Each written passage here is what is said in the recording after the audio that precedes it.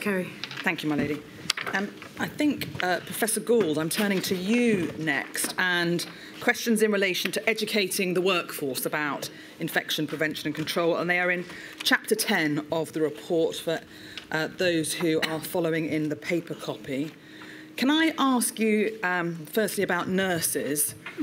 Do they cover IPC training during their degree or any of the practical stages of their learning? They do.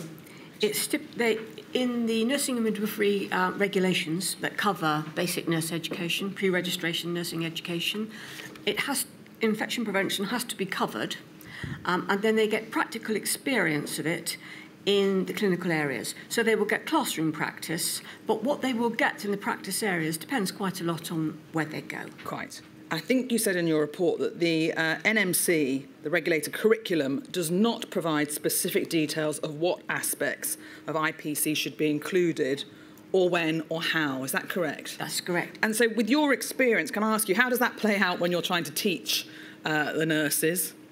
With difficulty, because you never know who's been exposed to what, and very often what people have seen in the clinical placements isn't reflected in what the university teaches. Do you think there should be an attempt by the regulator to standardise what IPC is taught and how? A degree of standardisation would be helpful, because then you would know that the basics had been covered. And the basics in terms of the COVID pandemic, what would you have in mind for a respiratory virus on the next time there's a pandemic?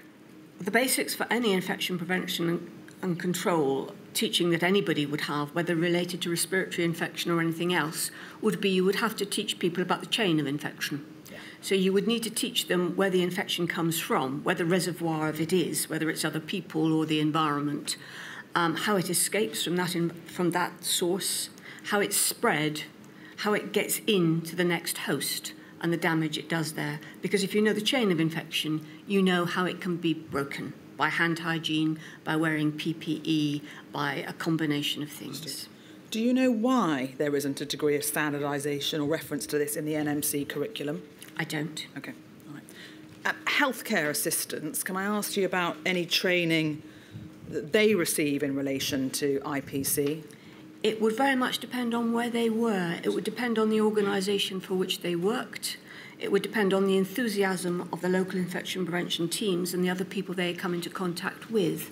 And it would depend quite a lot on how motivated they were. Some can be very interested and know a lot, others much less. Do you think there is a need for any degree of standard training in relation to healthcare assistants?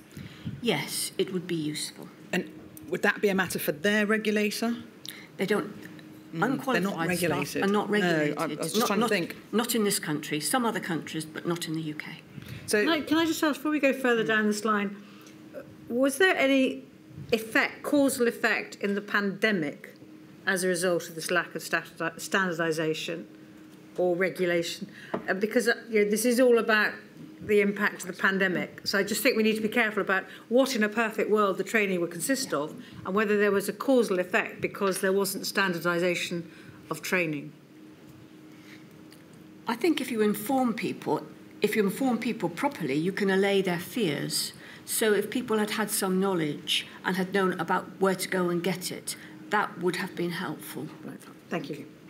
I think you say there have been arrangements for IPC education and training have been updated since the pandemic, and you set those out in your report. Indeed, they're different in all 4 nations of the UK, but I don't need to ask you about that. Can I ask you about the non-clinical staff and any education and training that they receive, porters, cleaners and the like? Are you aware of any IPC training for them?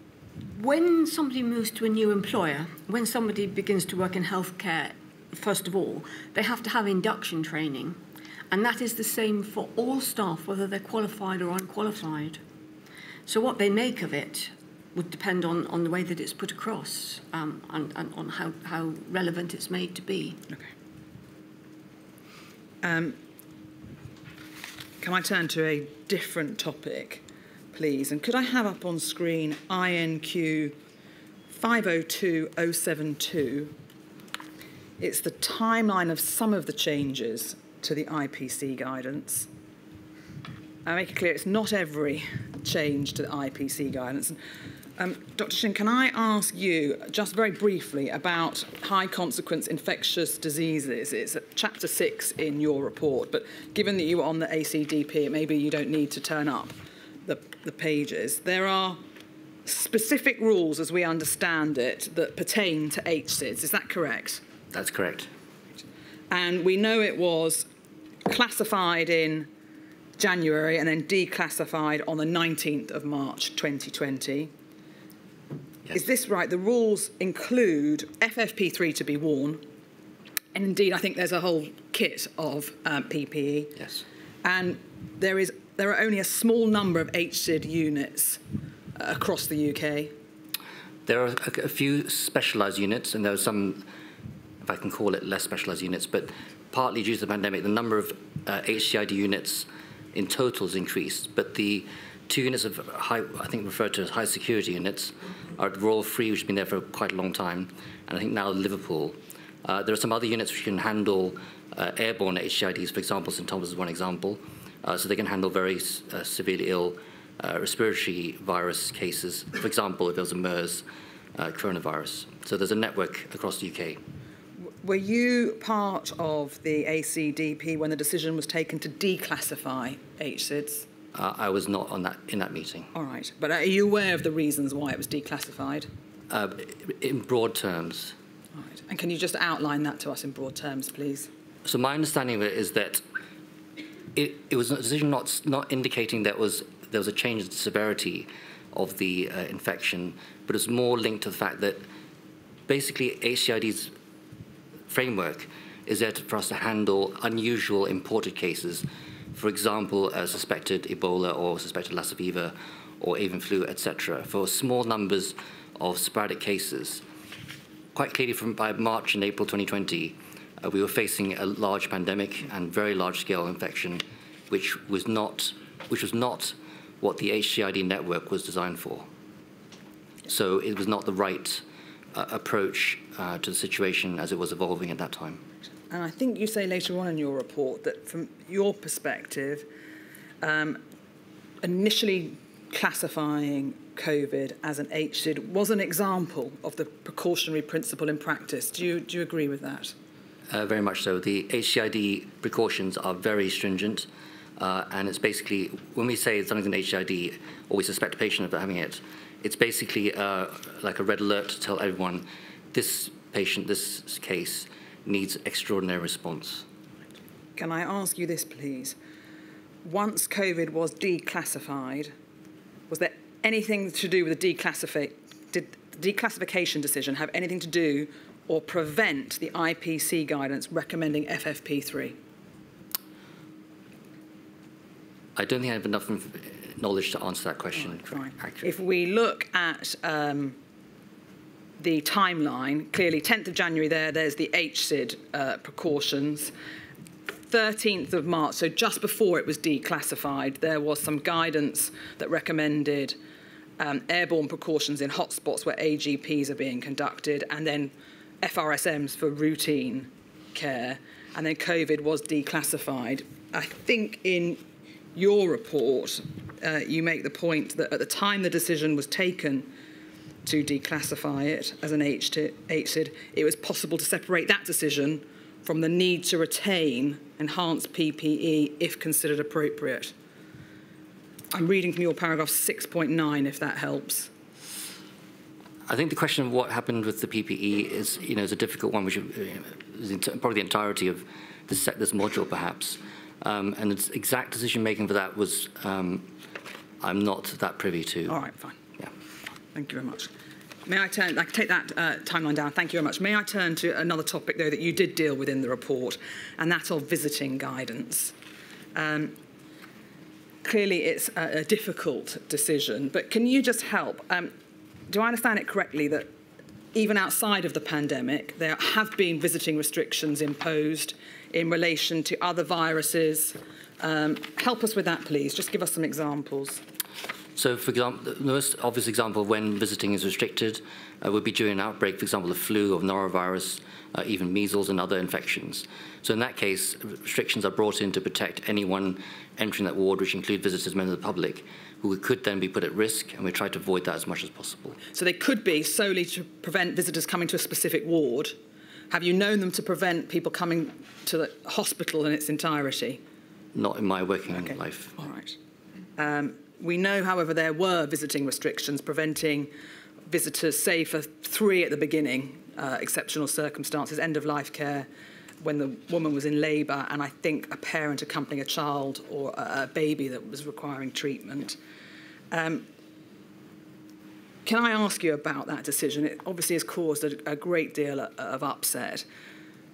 Yes, and I think everyone working in the NHS understands the reasons why that's caused so much controversy and upset. But the decision-making to restrict visiting in that manner and to only allow those specific circumstances, especially end-of-life care and neonates, newborn babies, and in labour, that was done really to protect members of the public and visitors. So a balance had to be struck somewhere, and where the balance lay was in those particular circumstances, it was felt that the risks of infection were outweighed by the benefits of having, allowing the family, for example, to be there when a patient at end of life. Obviously, that is a very major life event, obviously, and the other examples. So that was where the line was drawn. Yeah. But I think some form of control was reasonable, logical, and I think probably the right decision. We were as we keep saying, we're facing this new, rapidly rising infection with high mortality we've seen, and a very dangerous foe. So to take stringent measures at the beginning was, I think, in reflection, a reasonable step to take. There may be a distinction drawn by many between a visitor and a carer. Carers providing help to feed the patient, communicate with the patient. Do you think perhaps there should have been more acknowledgement in the exceptions to the visiting restrictions to let carers attend on their loved one? I think there could have been. So especially if the carer was somebody who's already living with the patient, coming with COVID, for example, they already had the same exposures and risks already. So I think that is reasonable to say that a carer in that situation could be allowed in, and I'm sure lessons will be learnt about that scenario. It was my fault because it was a bad question, because I actually wanted to ask you whether the carer should be let in, whether they're a loved one or someone who comes in and routinely provides care for. Would you draw a distinction if they're providing care and they know the patient well? So maybe perhaps later in the pandemic, forgive my hospital's example, we have, like many other trusts, have elderly care with a lot of dementia patients. And in that setting, we've been quite flexible in allowing carers and relatives to come in to see those patients with dementia, for example, because that helps reduce confusion, disorientation, distress, etc. I don't know if that's an adequate answer to your question. Well, I suppose really it was whether, in the event of another pandemic, we widen the exceptions to the visiting restrictions to allow carers to come in for people with dementia, for example, or those with learning disabilities, and take a slightly more purposive approach and be less restrictive. Do you mean carers who are not family members? Yes. I see. I think that you could argue that, because if they're seeing the patient, say, daily, they've got the same exposure anyway, I think that is something that could be looked into. Yeah. Can I take it that you do not consider it reasonable to have patients wearing FFP3? I think given all the difficulties we've discussed about FFP3, logistics and provision to healthcare workers, testing, mask types, and all of those challenges, I think that's one good argument against that. In addition, we've also mentioned the discomfort of wearing FFP3 masks. So I think the respirators should be used when they are absolutely necessary, and for visitors, for short-term visitors, or for patients who are already unwell, etc. I think if FRSM would be a reasonable measure in that case. And even FRSMs, even though they're not tight-fitting, etc., to wear one for, say, 24 hours apart from when you're eating and drinking, it's also quite uncomfortable. So, we always try and take steps to reduce discomfort in our patients. I think you looked in to the impact that a range of interventions had on the first wave, and there was a study conducted that concluded that sustained visiting restrictions were likely to have reduced nosocomial transmission, but its implementation was likely of less impact than other IPC measures, such as universal mask wearing and isolation of infected healthcare workers. So was that potentially a study that supported the implementation of visiting restrictions? I would say so, but it also illustrates the fact that with IPC, it requires the application of multiple measures. And we also, just to give another example before the pandemic, a number of trusts use visitor restrictions for neonatal intensive care units because if they bring siblings in who often have other respiratory viruses, that poses a risk to the babies in that unit. So that's another pre-pandemic example where some form of visitor restriction was applied. Okay. It might be a question for you, Dr. Warren, but thinking about the patient on the ward in an end-of-life situation where visiting restrictions were either severely limited or we have heard examples where there were no visitors allowed. Can you help from your experience how the staff communicated to the families of the loved ones of the dying patient? So I worked in a department where it was the job of the doctors every afternoon to update relatives who weren't able to visit the ward. And that formed up a significant proportion of their working day. I think it was one of the most difficult aspects for doctors working in that environment during the pandemic. This is something we just do not normally do. We usually would update relatives who've had the opportunity to see their loved ones in a ward setting and be able to update them in person. Doing it by telephone was an incredibly impersonal experience for many people and I think quite distressing for junior doctors and other healthcare workers. And finally, I'm asked to ask about a slightly different scenario where there is a cultural importance among a number of communities, in particular among Black, Asian and minority ethnic communities who rely on social networks for healing, and whether there should be a relaxation, I suppose, on the visiting restrictions to allow members of those communities to visit. Do any of you have experience of trying to deal with people from those communities being prohibited from coming in and seeing their loved ones? Do you think we should expand the numbers of visitors to try and incorporate communities like that have that cultural importance? I don't think I have any direct experience, particularly based on ethnicity. I think we haven't talked about ways that we could make that experience safer apart from the use of FFP3 masks. So ideally, we would, for example, have people in end of life inside rooms, away from other patients, away from other potential sources of infection, which might make it safer for visitors coming to the hospital. And there are potentially other ways that we could do that to make that experience safer for the visitors as well as staff and other patients. But I've not seen any systematic studies by which that's been studied and which we could provide evidence for today. I think also it's extraordinarily difficult territory to work out how you would say a particular group, because, I mean, in Northern Ireland I was told that, there's a great deal of importance is placed for end-of-life care and death and funeral rites and that. I mean, I'm not sure I can go down that path. No, there may be lots of people wanting exceptions to the visiting restrictions, and I suspect that reality comes is where's the line drawn? It was drawn in this pandemic with end-of-life care, women in labour and babies and children being. And the question is really, is the line drawn there or slightly differently in the next time? Yes, Dr. Shin. I think this would be really difficult because, if you had a bay of four, let's say a four-bedded bay, a COVID bay, and you'd say to one set of relatives, you can come in because you're from a certain background, and the patient opposite can't. Exactly. That would be extremely inequitable and difficult to implement and difficult to defend, I think. Understood. We mentioned there other IPC measures, and so can I ask you about this, Dr. Shin? It's in section 9 of your report, and you deal there with a number of measures that now we're quite familiar with in the inquiry. I'll deal with testing separately, if I may, but I think you said that clearly there's a variety of interventions that were taken to try and reduce transmission of COVID, but there is variation in the breadth and quality of the evidence underlying these measures. Can you help us with what you are meaning there?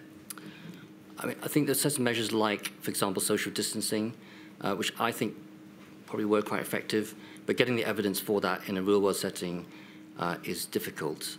Although you said testing would be handled separately, that was a very important IPC strategy to utilize testing and surveillance testing for asymptomatic patients and staff was a really important revolution when it arrived. Yeah. There was, I think, as you set out at paragraph 9.2, that whatever the individual contribution, it's likely that a combination of approaches were effective in reducing transmission. Is it right that UXA did a modelling study that concluded that the combination of interventions used to reduce nosocomial transmission between March 2020 and July 2022 averted 400,000 infections in patients and 410,000 infections in healthcare workers? Based on that study, did you therefore conclude it's likely that the combination will be needed again in the event of a future pandemic? Is that to me? Yeah. Or either of you? Yes, I think it's highly likely you will need a combination of different measures. The study points out it's quite difficult to pull out the relative contribution of each measure, and it's important because they were often introduced together. It's highly likely we will need a wide range of interventions again in any future pandemic. One of the measures we spoke of there was the social distancing, and I'd like to ask about the practicalities of that in the hospital. What about in staff-only areas? How easy or otherwise is it to have social distancing in staff-only areas? So I did work on groups which dealt with this, and I think it was quite feasible. So as you know, during lockdown, many of the non-clinical staff worked from home, and technology allowed that to happen quite efficiently. And when we started having staff return to the office, we just worked out what was the staffing density which would comply with social distancing requirements. And we worked out, staff groups had rotas saying, you come in on these days, and in the end, we make sure we didn't exceed that number, which would breach social distancing. In addition, for example, most meetings, which were previously all face-to-face, like this, we moved very quickly to online meetings. And so again, technology helped with that measure. So for non-clinical areas, I think social distancing was actually quite achievable. And presumably used up areas in the hospital estate that might have been given over for lecture theatres, that kind of arrangement.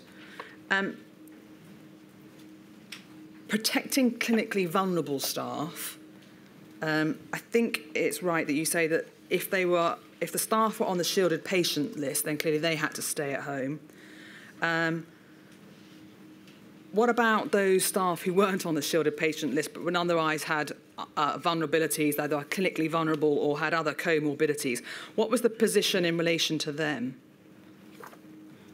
Shall I take that?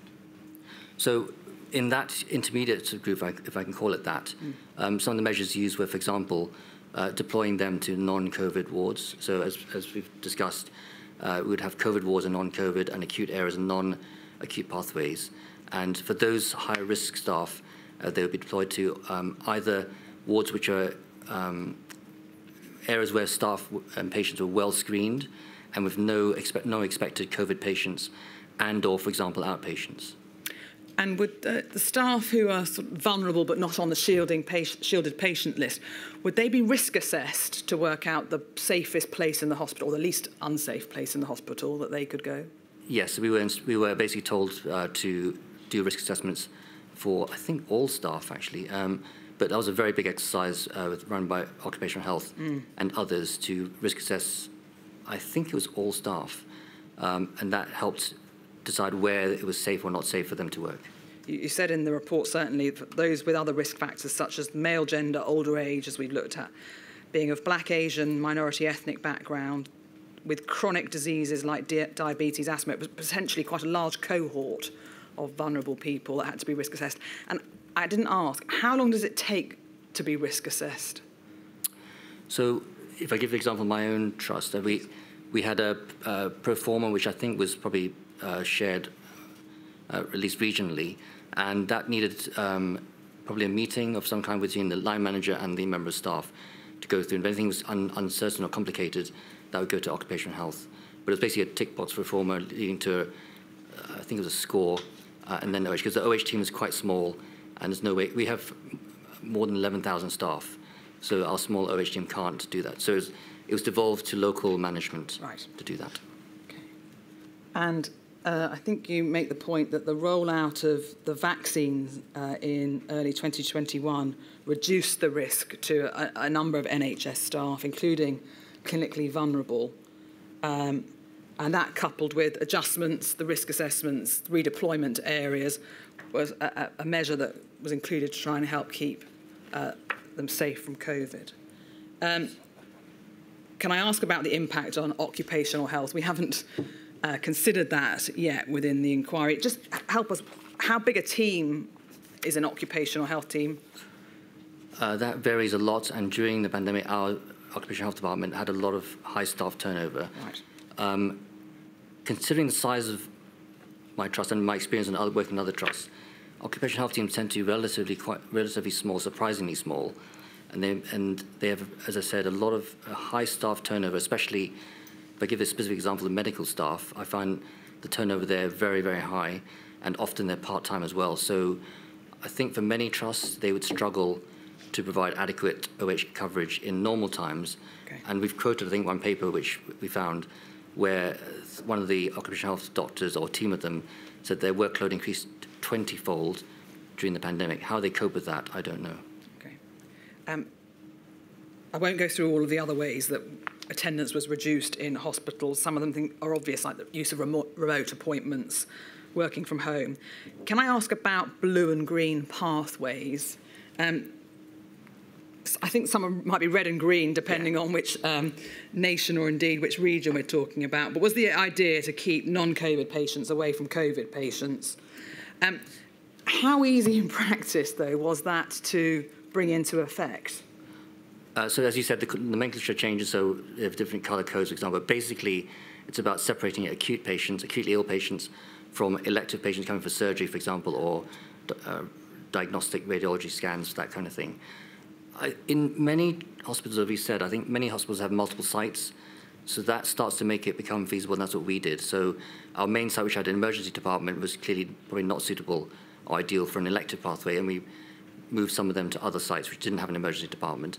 And so I think each trust will be very different, and I'm sure the experience across the UK varied, but the principle was to try and separate acutely unwell patients, especially COVID patients, from the well elective patients. Yes. And so if once there was a reinstatement of elective surgery and treatment, I think you said there a negative PCR was required 2 days before the planned elective procedure. And if obviously negative, the procedure could go ahead. But and if positive, the treatment cancelled or the surgery cancelled. Postponed. Yeah. Postponed. Thank you. Clearly, though, within the 2 days, one could be negative on the day they take the test, but catch COVID then the next day. How was that managed, if at all, for those coming back for an elective procedure? That's a very difficult eventuality, which we did see, and that was hard to manage.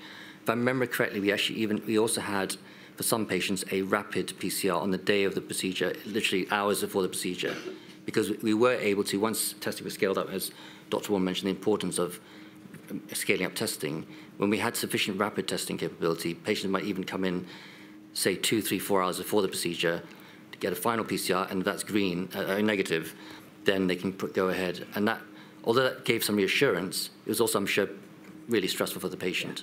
But as you said, and we've described, the incubation period being quite long, there's no guarantee that they would then not subsequently develop COVID, and we were aware of that. But all we wanted to show is that on the day of the procedure, that they didn't have detectable COVID at that time. And I think you make the point in your report that the rollout of the rapid testing in particular gave reassurance to immunocompromised patients who are obviously worried about coming to hospital and contracting COVID. I suppose that really brings us on to testing, and I suspect, turning to you, Dr. Warren, there's various I think, basics we may need to cover. Can I start, please, with a summary of the differences between PCR tests and lateral flow devices? If it helps you, it's 9.3 in the report. So there are two different ways of testing for COVID. So normally a nose and throat swab for both methods.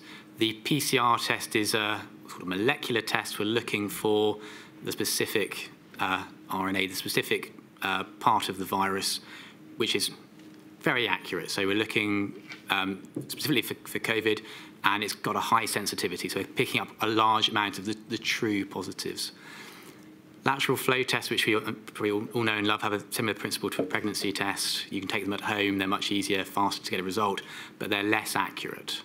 So while they're useful for screening for certain purposes, they have probably less utility as a diagnostic test in hospital. And can we just be clear about the use of the term sensitive here? What does it mean in the way that you're using it? So of all the people who genuinely have COVID, what proportion of those patients will it detect? Right. So for PCR, we'll be picking up over 95% potentially if the swab is taken properly. For lateral flow tests, there's a much wider quoted range, so from 40% up to 90+%. So there are pros and cons to each, if I may put it like that. Yes, so the PCR test, depending on how you do it, if it's being done in a main laboratory, you might get the result 24 hours later. As newer rapid diagnostic testing platforms came on later in the pandemic, you might get the result within an hour. The lateral flow test is very quick, but less accurate. Clearly, testing played a role initially in the pandemic to confirm that the patient had in fact got COVID, because I think you make the point in the report that a number of the symptoms alone, coughing, sneezing, feeling unwell, are capable of being any number of different diseases or viruses. Turnaround times, can you help us with, once the rapid COVID test came in, what was the turnaround time for those tests? So potentially less than an hour from the point that the test has been done. Okay.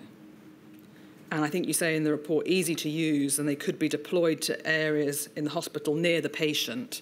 Exactly right. And then if a patient came in for a procedure, had a rapid test and tested positive, were they literally sent home? If they were otherwise well, then yes. Then to follow national guidance on self-isolation, etc. And then cleaning of the areas where they'd been and the like. Understood. All right.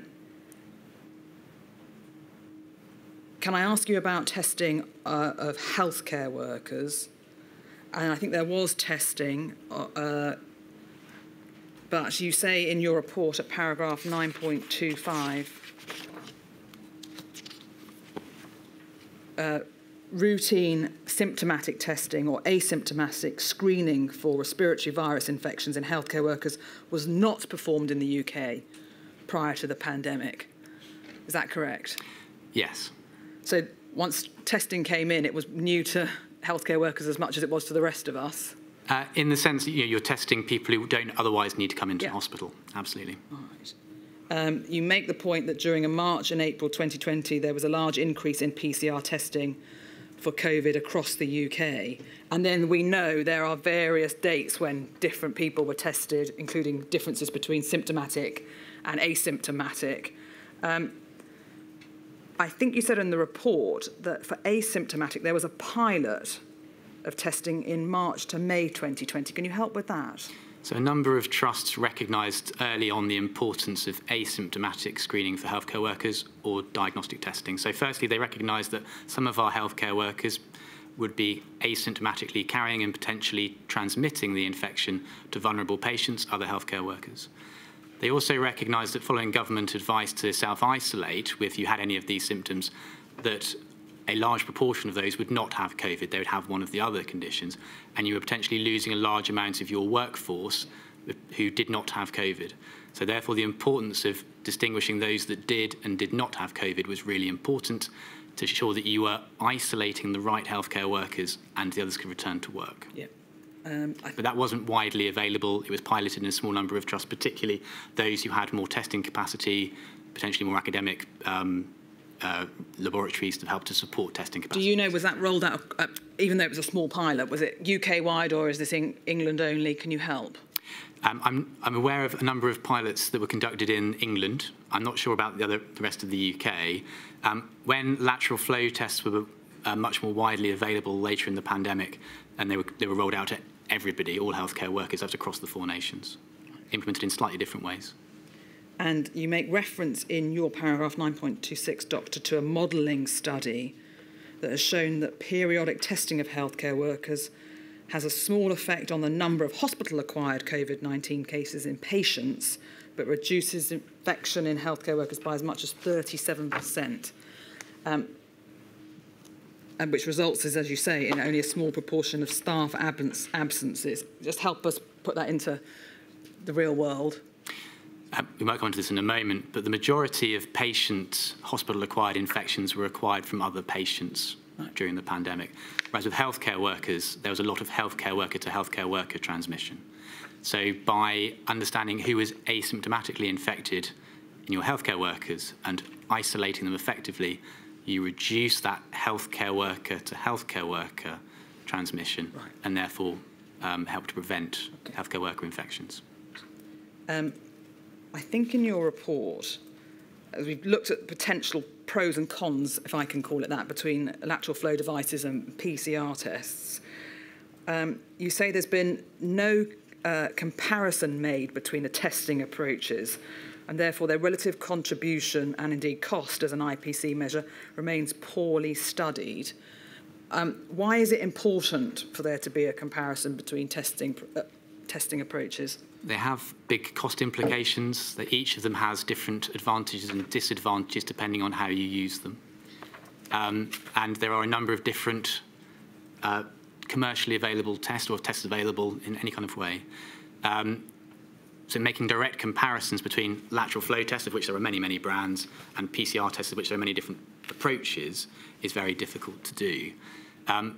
Also, the frequency, so how often you're testing. If you're testing once a week, you have an entire week which develops symptoms, you might get missed. Doing it every day or even multiple times a day is perhaps impractical for a variety of reasons. So to understand this to the best that we can for any future pandemic, we probably need to do more work. And as technology advances and new diagnostics are available, they too will need to be appraised in any future pandemic. And this is an area of great and quite rapid scientific development. It brings me on to transmission of COVID in hospitals and your chapter 11, please.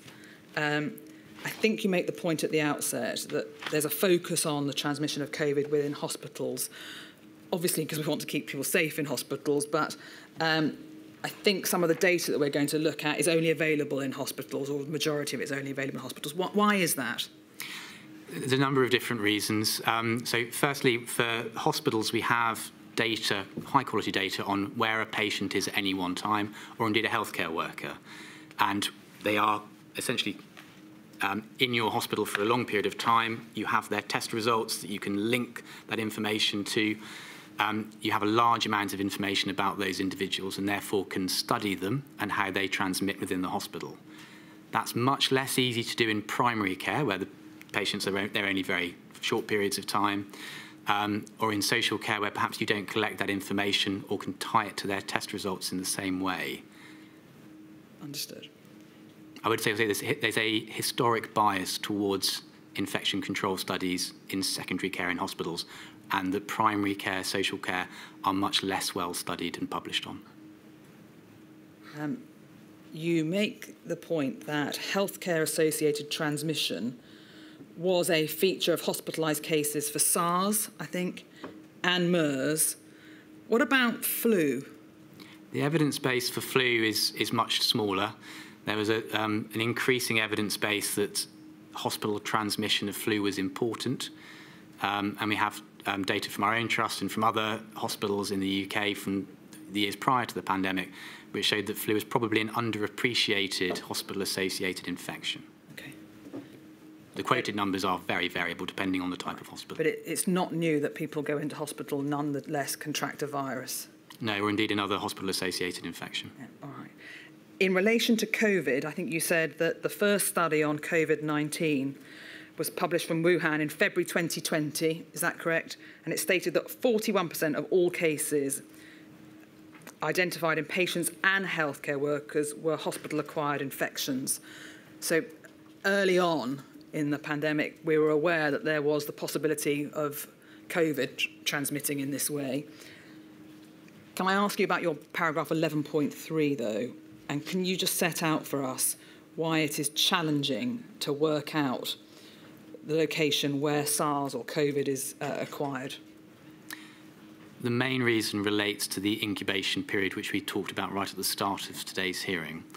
So the time from somebody catching COVID and then to developing symptoms ranges from 2 to 14 days, the average being approximately 6 days at the start of the pandemic. That means that if you developed symptoms of COVID on day 6 of an admission, you had an essentially 50-50 chance of acquiring it in hospital or in the community. And in that preceding 6 days, you may have moved several areas in the hospital. The preceding 14 days, you may have had a number of different exposures in the community. So it's often very difficult to tie down exactly the point at which you would have acquired COVID. By comparison, influenza, the average incubation period is about a day, 1 to 2 days.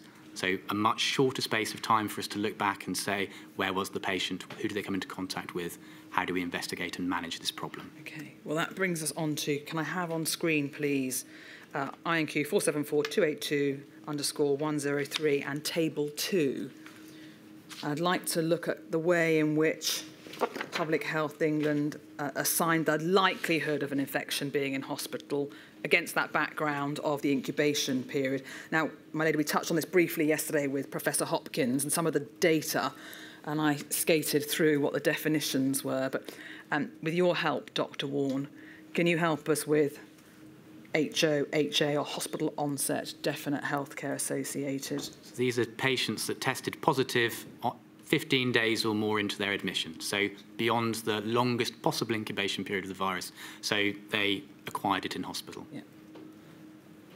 Probable healthcare associated. So these are patients who tested positive between days 8 and 14 of their admission, where the balance of probability is that they acquired it in hospital, right. So not definite. And then indeterminate. So this is where people tested positive from day 3 to 7 of admission, so where initially the balance of probability was that it was acquired in the community. Right. Community onset, possible healthcare associated. Help us with the definition there. So these are patients who tested positive within 2 days of being admitted, but had recently been discharged from hospital. So very early in the pandemic, it became clear that a number of people were being readmitted to hospital, having acquired their COVID on their prior admission, going into the community and coming back. Right. And this category is intended to capture those patients. Understood. And then community onset, community acquired. So these are people who tested positive in the first 2 days of their admission, but had not had any prior healthcare contact. So you've effectively got reasonable certainty at the top end and reasonable certainty at the bottom end of the table, but slightly greyer areas depending on the day of testing in the middle. Understood. Now, translating that to the data that there is in relation to COVID, can you just help with some advantages of those definitions and then some disadvantages or caveats to those definitions?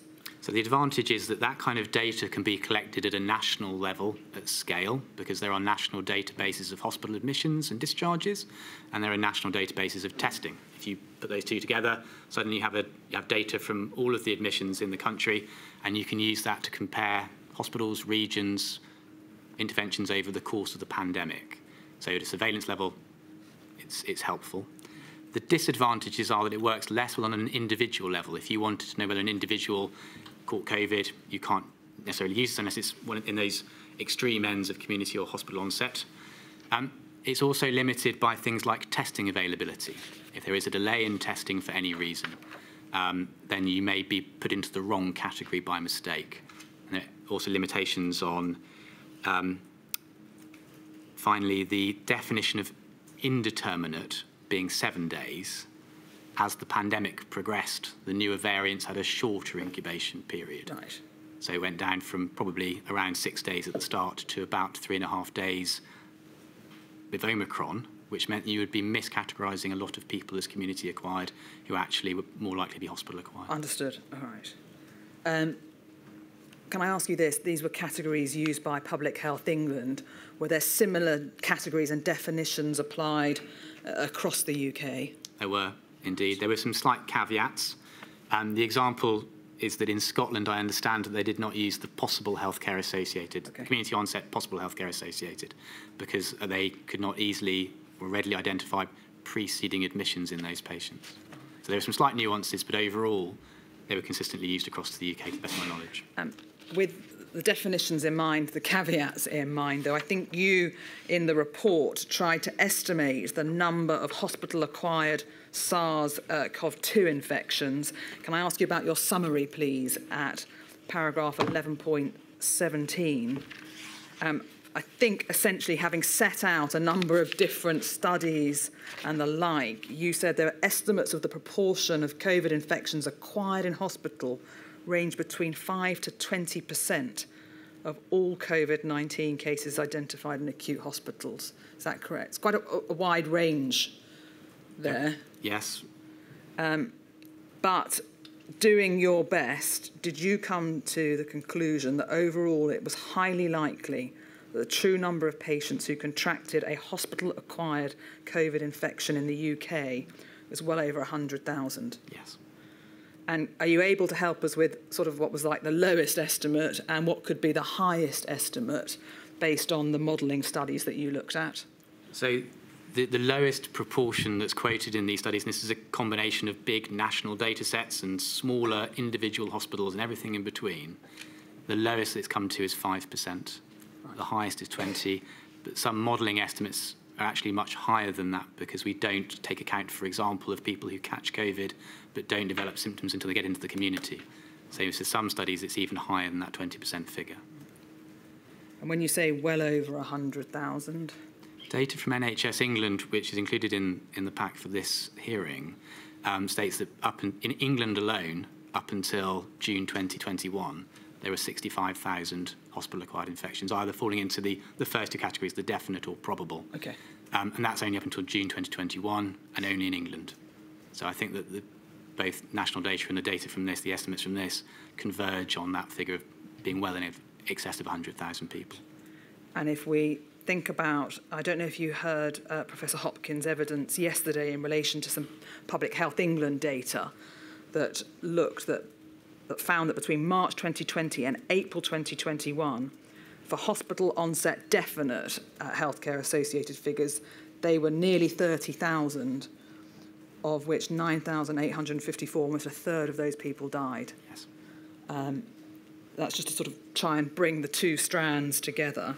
You, in the report, with that sort of headline figure in mind, looked at variation by patient population. It's at your paragraph 11.15, but help us with some of the variations that were noted across the patient populations. We were aware of age. Yes. So age is an important factor that they were more likely to have hospital-acquired infections. The type of hospital it affected the proportion of healthcare-associated infections. So, for example, those in community hospitals accepting community cases of COVID had an overall lower proportion, whereas mental health trusts, community trusts, where patients are resident for longer, and they wouldn't generally admit community-acquired cases, by turn had a higher proportion. But also patients with a higher number of comorbidities were also more likely to have hospital-associated infection. And in that regard, you say that they are more likely, the proportions of patients with a Charlson Index. I don't know what that is. Could you help us? The Charlson Index is a well-established term used in epidemiology. It's a simple scoring system where the more comorbidities you have, the higher your score. So, for example, you might get a certain number of points for cancer diagnosis or diabetes, and the more comorbidities you have, the higher your score. Right. So if you old, more risk of contracting it in hospital, comorbid, higher risk, understood, and depending on potentially where you were a patient, at higher risk. Yes. And we looked yesterday, and I don't need to look at it with you, but geographical variations existed, certainly in terms of England. The outcomes of patients with healthcare-acquired COVID, I think you say it's challenging to work out the outcomes. Can you help us with your summary at paragraph 11.26? Yes. So the crude. So in terms of outcomes that we measure, mortality is the one that we can most readily measure, and it's the one that's been most widely reported. The mortality in people with hospital-acquired COVID at the start of the pandemic was very high, in excess of 40% in some weeks. Some studies that found that if you adjusted for other things that we know dispose you to severe COVID, like age, like comorbidities, actually that adjusts out to be the same as a community-acquired infection. Oh. It's just that our hospitals are full of people who are older, vulnerable, have comorbidities. So it's very difficult to work out the outcomes, I think, for the reasons. What about, I think in your report, you included some data from Scotland. Are you able to summarise that for us and what you could tell us about the outcomes?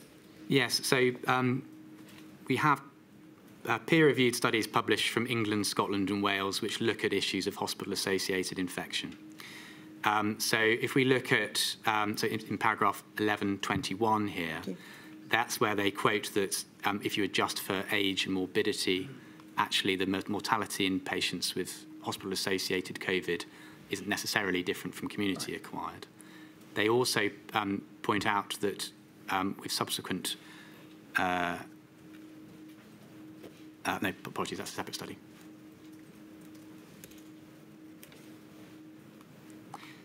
I was just looking at the Scottish data. So in figure 12 in this report, yep.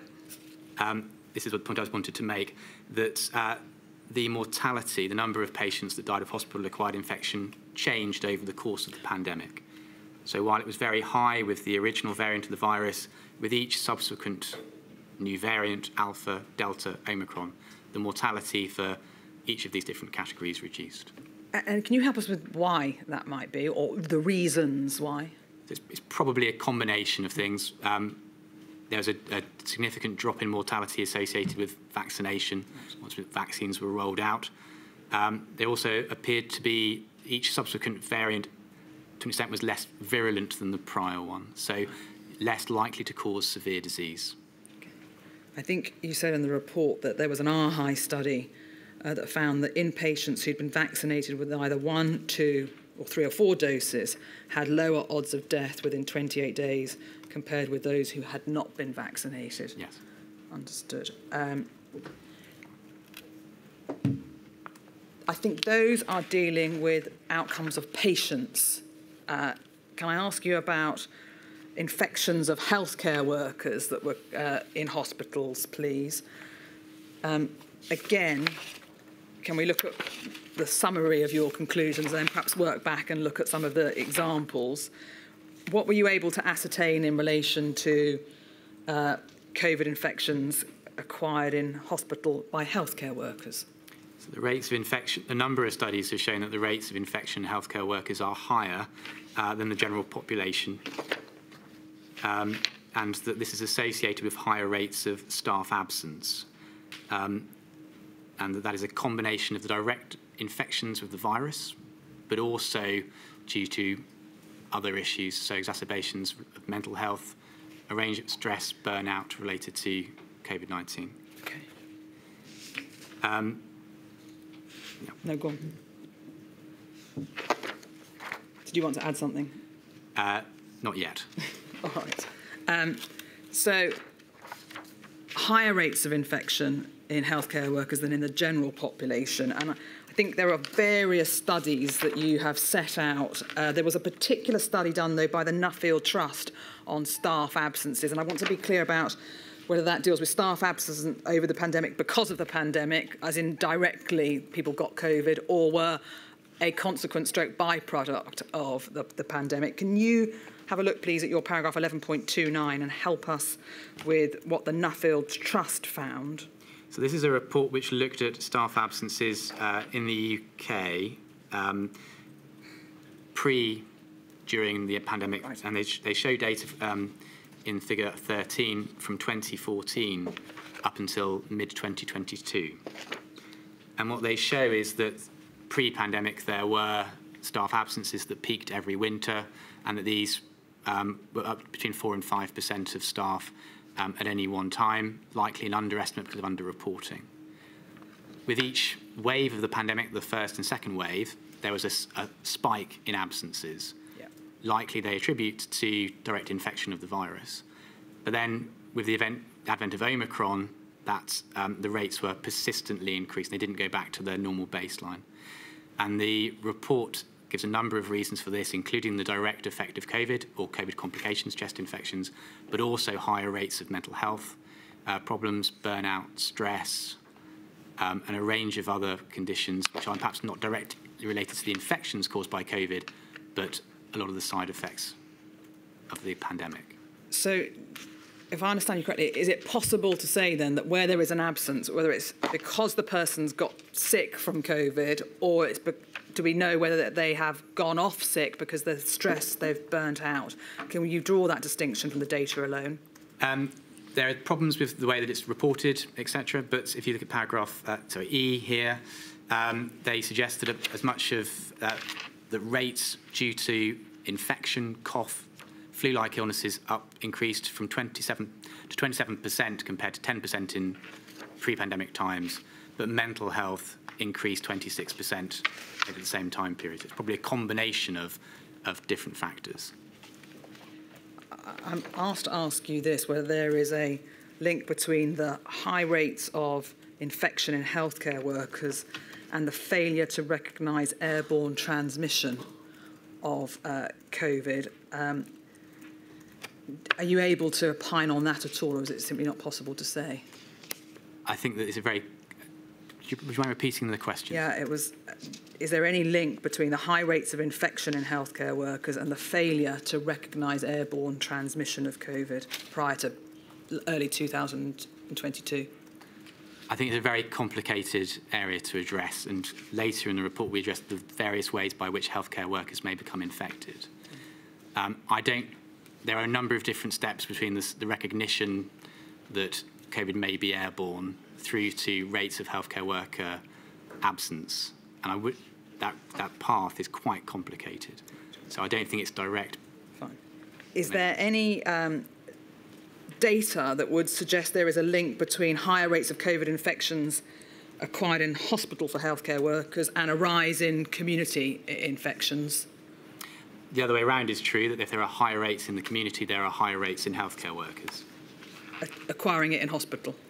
That's what I was trying to get at. It's my fault. No, I see. So the data that's included in the report and that I've read suggests that the chance of healthcare worker infections acquiring it in the community is higher at times of high community prevalence. Right. When community prevalence falls and you have persistent transmission in hospital, the chance of getting it in hospital is higher. All right. And the sources of transmission, please, in hospital. In your report, you separate individual factors from environmental factors. Can I ask you about, firstly, individual factors? It's at your page 123. Obviously, there's a number of ways one can acquire the infection, but what are the individual factors, please? For patients or for healthcare workers? Dealing with patients, firstly. So we know that the majority of patients who acquired COVID in hospital were infected by other patients. One of the major issues is not recognising a patient who developed COVID while they were in hospital and spreading it before the diagnosis was made. We know that on arrival to the hospital, sometimes if there was limited isolation capacity in assessment areas, that people with COVID and without COVID would be cohorted together in the same space while they were awaiting test results to guide them towards either a COVID ward or a non-COVID ward. We know that there are patients who did not present with typical symptoms of COVID, where a diagnosis was not considered. So, for example, particularly in elderly populations, they may present with atypical symptoms like diarrhea or gastrointestinal symptoms rather than the classic fever, cough, breathlessness. And we've alluded to it before, but the asymptomatic rates are incredibly important in patients, in staff, and potentially in visitors. You separated the individual factors between patients and healthcare workers. Is there anything you'd like to say about healthcare workers and the individual factors? Or is that more the environmental factors? So the same applies to healthcare workers. The rates of asymptomatic or pre-symptomatic infection and potential for transmission. There's I think a phenomenon that happened during the pandemic where people with perhaps mild symptoms who were able to come to work felt they were duty-bound to do so, to try and not let down their teams, their colleagues, and because they felt compelled to do work for the pandemic, particularly people who had minimal symptoms or very mild symptoms of COVID. Is that the phenomenon known as presenteeism? Presenteeism, as opposed to absenteeism. So trying to do the right thing, essentially, but actually bringing in, potentially, the virus. Understood. And then environmental factors? Anything that facilitates meeting of people in hospital where there are ineffective controls. So one of the major things is about ventilation and the age of the NHS estate. So you're with poor ventilation so that COVID can potentially remain in the air and the environment for prolonged periods of time. Many NHS hospitals have a limited amount of side room capacity, which makes isolation very challenging. We have a number of old-fashioned hospital wards where we have large open bays with large numbers of patients in them, which can again facilitate the transmission of the virus, as well as, I say, variation in IPC practices that we've already discussed and how well they're utilised. And Dr. Shin has mentioned earlier on that towards the end of the first wave of the pandemic, we got better at staff breakout areas and providing non-clinical areas and how they should be worked. I think that at the start of the pandemic, we were less effective at that, and that sometimes these particularly staff areas are less well ventilated, can be quite cramped. I was going to ask you about, is there any data or anything you can add about what we know about transmission in non-clinical areas? So we know that it happens. We know that this is areas where we might have office space, for example, or breakout areas. It's very difficult to try and get that kind of information because we don't have the same level of data that we do about patient movement. But we have identified clusters of healthcare workers who don't work in clinical areas who have transmitted the virus between them. So it's certainly possible, as you would find in social settings in the community as well. I think you make the point in your report that there are certain occupational groups that had higher rates of healthcare workers' infections, notably domestic services, staff, nurses and healthcare assistants. Can you help as to why there were certain groups of staff that had higher rates of healthcare-acquired COVID? So some of them were exposed more to COVID-19 patients. So these are people who work in acute specialties, in the emergency department, for example, in acute medicine, who would receive COVID-19 patients. There is an observation which has been replicated on multiple instances that higher rates were observed in healthcare workers from minority ethnicity, even accounting for the job role which they undertook. And there were rates that were higher in, as you mentioned, domestic services staff, nurses, healthcare assistants, porters, people who had frequent direct contact with patients. Do you know if there was any data dealing with healthcare-acquired infections for migrant workers? I'm not aware of anything that specifically differentiated migrant workers from other types of worker. And we've looked at patients, looked at healthcare workers. What about the role of visitors in transmitting the virus and adding to the burden of COVID being acquired in hospitals? So the level of data and quality studies we have on visitors is much, much, much lower than we have for patients and for healthcare workers. Partly because, as I mentioned, we have good data on who our patients are, where they are, when they get tested. The same was true with healthcare workers when we introduced staff screening. But we keep no records of who visits our patients. We don't know what happens to them after they leave the hospital. And therefore, it's very difficult to be able to understand the role that they have in transmission events. And clearly, if the visitors are asymptomatic, harder still to determine any data. Understood. May I just deal with a couple of discrete topics before returning to the recommendations that you all made at the beginning of your evidence? I'm asked to ask you whether you could particularise the precautions that should have been recommended for healthcare workers, for patients that are infected or suspected to be infected with COVID. I don't know who feels best qualified to answer that, but I think essentially we want to know what you would have recommended in the IPC guidance to protect those looking after infected or suspected infected patients. Is that with particular regard to PPE? Yes, I would have thought so. I think and I imagine this particularly refers to FFP3 masks. Yeah. I think we've already said that I'm of the view that the balance of evidence as we have it now is that FFP respirators would provide more protection for healthcare workers than surgical masks. In addition to the wide range of other measures that were taken in terms of PPE, isolation, I would point out, because it hasn't quite come up yet, is that although patient to healthcare worker transmission is important, there's also an enormous contribution of healthcare worker to healthcare worker transmission, where FFP3 masks would not be recommended. And the majority of that actually happens in non-COVID clinical areas where FFP3 masks aren't routinely worn.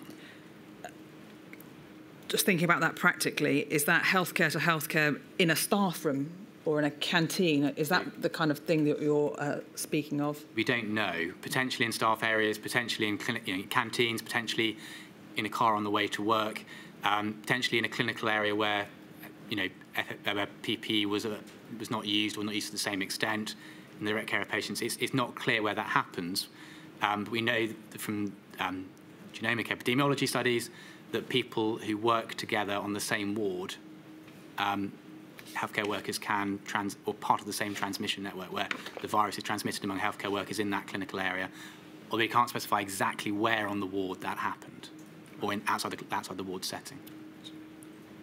Can I return to the precautionary principle? I think to you, Dr. Shin. Clearly, it's an approach to trying to mitigate the risks of the virus. You spoke about HSID being an example of the precautionary principle in practice, but if you, by reference to your paragraphs 12.43 onwards, do you have any observations about the use of the principle or overuse of people demanding the precautionary principle? Help us, please, with your observations. I think in retrospect, I think it's now clear that, well, in my mind, that COVID is transmitted through the airborne route. So with that in mind, I would agree with the earlier response that FFP3 would be what I recommend.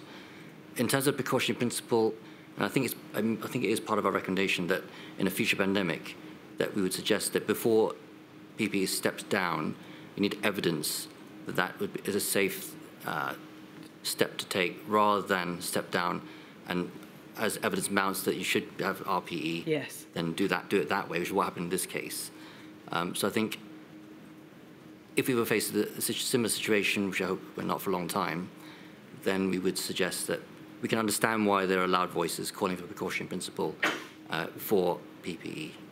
And I think that would be more all of our workforce would be more reassured if that precautionary principle was applied in a future emergency, so that we only step down PPE when evidence showed that was reasonable and safe to do so. So where there is an absence of evidence about the route of transmission, start with the highest level of protection, and as you work out the routes, as the evidence emerges, then make a decision to step down if that's appropriate. Is that it? I think that's probably our consensus view. All right. Okay. Can I return to lessons learned, your conclusions and recommendations, please? I'd like to ask you about a few recommendations that you set out in your report before coming back to the ones that you spoke of this morning. I'm not going to go through them all, but can I ask about recommendation A? And you subdivided those into various categories, and it's recommendation A5. You say, we are aware of variations in PPE adherence across the NHS and even within NHS organisations. The best quality PPE will not help protect staff if they don't use it or don't use it properly. We recommend that in future pandemic or epidemic, IPC training is sufficient quality to inform healthcare workers of the threat posed, what PPE to use, why and when. It may be your remit, Professor Gould, but why how is that going to be sort of achieved is essentially what I wanted to ask. Could you repeat the first? Yes, if you have a look, please, at your page 134. And recommendation A5. And if it's not you, one of the doctors I know will step in, but... It wasn't my particular recommendation. But if we're trying to get staff to adhere to PPE, clearly training is a part of that. And would that go back to training from the get-go when people are trying to become nurses? Yes. Healthcare assistants? People would need adequate training so that one could build on it later on when they come into practice. And what about those who are already practicing? They would need updates. Yeah. And they would need regular updates. And is there a sort of continuing professional development regime that could accommodate? There should be. And of course, it has been renewed with the new recommendation, the new educational approaches to do with the launch of the national manuals.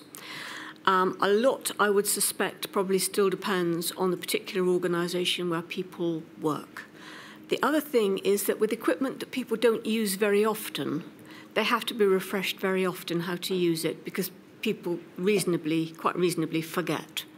So they would have to have regular updates. We referred there to nurses and other members of clinical staff having training. What about training for non-clinical staff? Is that realistic? How practical is that? It would depend on the degree of, it would depend on what they did. But if people are going to come into contact with patients, then yes, they would require training. People who never see a patient, it would not be relevant to them. What about outsourced workers? Could you give me an example? It's one of the questions I was asked while I was on my feet, so no. But I imagine those that aren't trained within the NHS. As I understand it, a number of workers within working in healthcare aren't employed by NHS trusts, but are outsourced by agencies and the like. I'm just trying to think about the practicalities of training for that cohort of staff. I would think people like agency nurses, many NHS organisations have what they call bank staff, which will be people who work on a regular or irregular basis, but they draw on the same people. Those people should have training. Many years ago, I was a bank nurse myself, and people did receive training before they were able to join the scheme. And in an ideal world, they would have updating.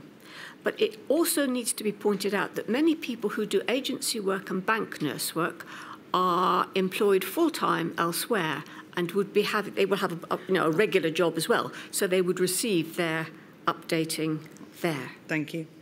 There was a recommendation at D for a single source of official IPC guidance to be available throughout the UK. And I was first question, I suppose, really is what is meant by a single source? Well, the principles of infection prevention are the same everywhere. The principles for breaking the chain of infection are the same everywhere. So it would be sensible to have one single source instead of dividing up efforts and producing multiple sources. Given that health is devolved, though, I suspect the question really is how achievable is that, given that each nation is responsible for their own healthcare systems? Well, I think that people in those four nations do speak to one another. So I would think that probably wouldn't be out of this world. I think it would be achievable. Is it necessary, given that the NIPCM either is the manual or is the manual upon which the other guidelines are based? Do you still think that it's necessary to have a single source of IPC guidance? I suppose I have a nice, tidy mind. So, but in fairness, the manuals don't try and propose different principles. So I think that you would want a degree of commonality between all of them. It wouldn't do if they all looked differently. And of course, people do move between nations that they work in. Your recommendation, E, Professor, I think may in part align with your recommendation for guidelines to win hearts and minds. You ask for education and training for all staff, and I think we've covered the reasons for that. But given everything we've discussed today, is there anything particular that you think would help win the hearts and minds and help the guidelines to be more closely followed and more bought into, for want of a better phrase? Education for people before they come into their professional roles in the universities is not particularly good. I know more about nursing because I am a nurse, but I did try very hard when writing the documents to find out about the other professional groups. So I tried to find out what physiotherapists are taught, remembering that physiotherapists do a lot of respiratory interventions and would be in the firing line. And it was very hard indeed to find somebody who could tell me about the physiotherapy curriculum, and that was true of many of the other professions. So it does worry me that we don't know or we can't easily get hold of what people are taught. It would be, I think, an advance if people had a better basis for infection prevention in pre-registration training. I know that there's a lot of variations between universities and the number of hours that are put in. Thank you. One of the other recommendations, recommendation J, is that you recommend there should be a single UK-wide organisation or process with oversight of healthcare-associated infection. I don't know if this is your remit, Dr. Vaughan, but what was envisaged by that recommendation? To be able to understand infection prevention and control, we need to understand the numbers, the surveillance, the numbers of hospital-acquired infections, the interventions which may be used to reduce them. It requires collation of a wide range of data sources, literature reviews we've already discussed as in a rapidly moving field, and decision makers and people who produce guidelines. That needs a consistent, unified process, even if it's slightly different people, different groups of people that do each of those things, to ensure that that guidance is consistent and the best quality that we can provide. And finally, you, Dr. Shin, earlier this morning you advocated for better understanding of ventilation in hospitals. And we haven't touched on it, but we're aware of HEPA filters, UV lights, where it's not possible to tear down a roof and install new ventilation. Why is it that you have proposed as your headline recommendation better research and better understanding of the role of ventilation? So it was ventilation and isolation. But in terms of ventilation, this being a respiratory virus, that was obviously a very significant risk factor for the NHS. Many hospitals are old and are not well suited to face such a threat like this. So in the future, it would be much better if we can, ideally long-term, hospitals should have improved ventilation in general, but as you hinted, that we know that's difficult. So there are short-term solutions. For example, portable HEPA-filtered air filtration units are one possible short-term measure. And as in Professor Baig's report, he talks about an ultraviolet, high-mounted ultraviolet filtration system, which looks to me as a non-engineer like it might be something feasible to retrofit to some high-risk ward areas in hospitals. So I think risk mitigation measures should be looked at to make sure that our environments are safer. But I don't want to lose sight of increased isolation capacity as part of the recommendation as well. Yeah. Apart from building more hospitals, I was just trying to think about how practically you could recommend that. You say we recommend the overall isolation capacity should be increased over the next 5 to 10 years. Apart from the rebuilding programme, how else might that be achieved? So we're trying to do something like this at the moment with limited resources. What might be possible is for certain ward designs which are very open plan, open layout, which might be convenient for peacetime, but in a pandemic situation, that's a risk. So it could be possible to increase segmentation within the ward, which is a kind of halfway house to full isolation, but it would probably reduce risk. So instead of having like 3 or 4 bays having a domino effect of infections, you may be able to contain it, say, 1 bay rather than allow it to spread further. So I think we should look at all of our hospital estate and say, what can we reasonably do in a short space of time and also long term? Thank you very much. my lady. Those are all the questions I have for the Thank you very much. experts. I hope you were warned that we have another break in the afternoon, but I promise you the next session will be the last and you'll be gone this evening. So I'll return at 3:10. Thank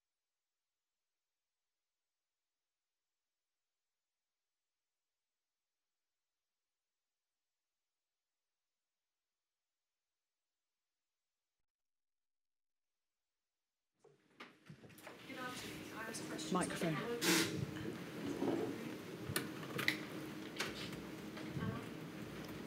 No.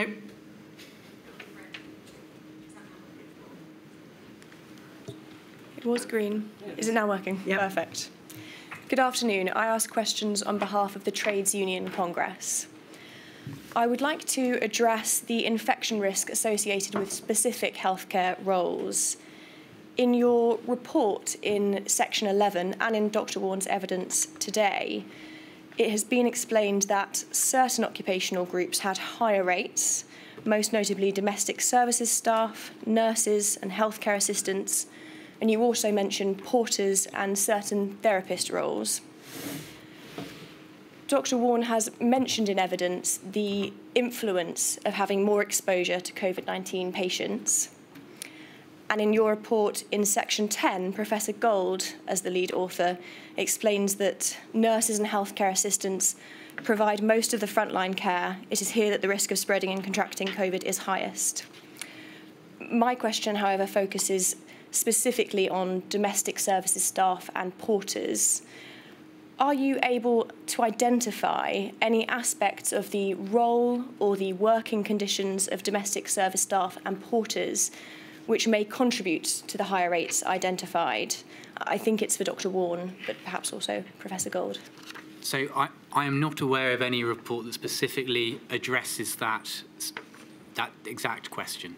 But we know that the majority of healthcare worker infections that are attributed to patient transmission are in non-COVID clinical areas.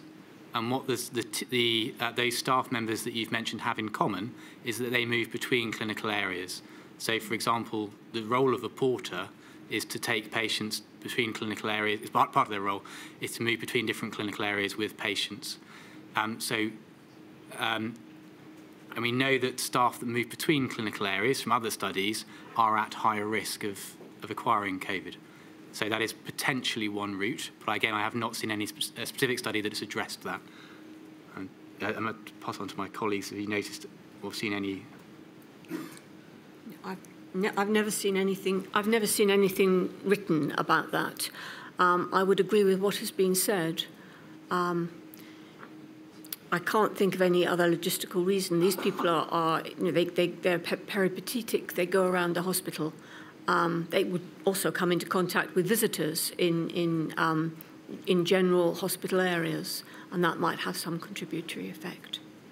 Thank you. And just to perhaps drill down into what could be a potential other area, just to test it.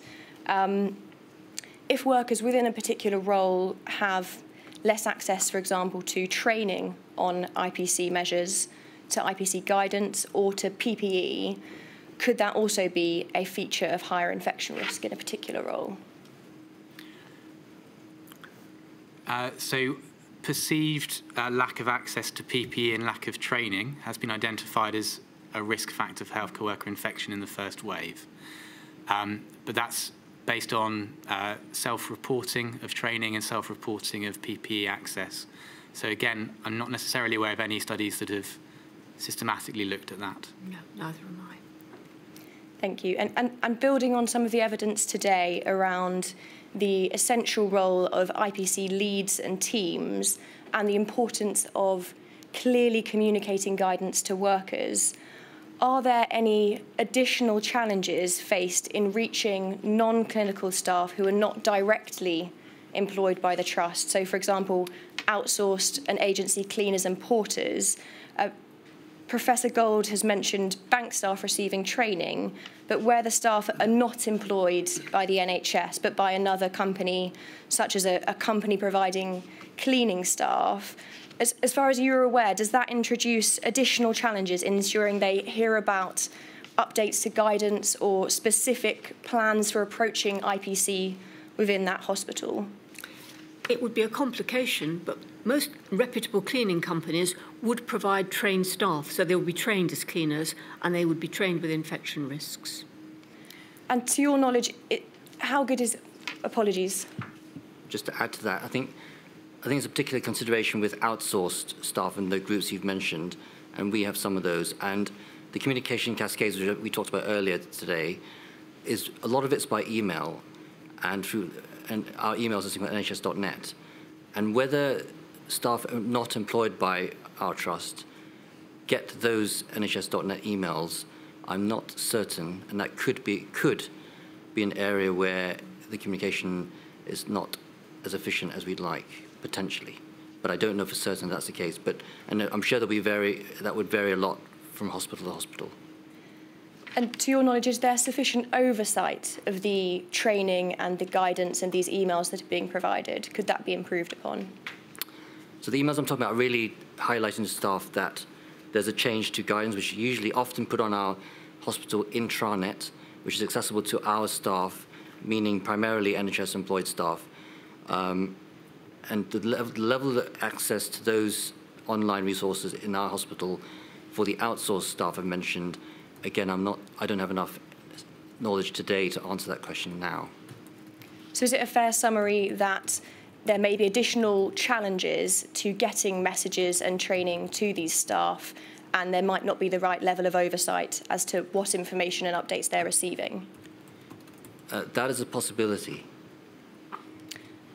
I'm grateful, my lady. Those are my questions. Thank you very much, Ms Peacock. Ms Wirra-Atney. Can you see? Yes. That way. I have to look round the pillar.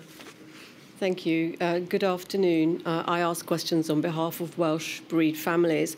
Many members of this group experience loss of loved ones through nosocomial infection. My first question is on the precautionary principle, which I believe should be addressed to Dr. Shin. You considered that, and we were taken that to it by CTI at paragraph 12.42 of your report onwards.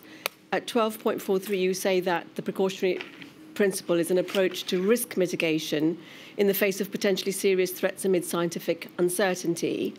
And following on from that, you say at 12.45 that it is harder to apply the precautionary principle when the threat is on a massive scale because it risks exhausting supplies of PPE for which the precautionary principle advocates.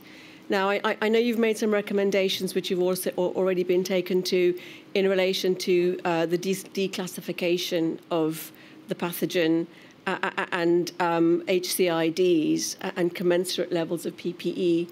But I'm asking you about 12.45, leaving aside HCIDs, and more broadly. So my question is, do you agree that firstly, and put simply, assessing a risk or threat and uncertainty in scientific evidence and applying the precautionary principle, that is a different and prior process to the drafting of suitable IPC guidance to meet that risk?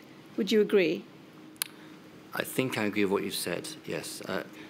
We've said in the previous session that we would, in a future pandemic, support the cautionary principle and only step down measures like PPE and other IPC measures when there's evidence that that's safe to do so.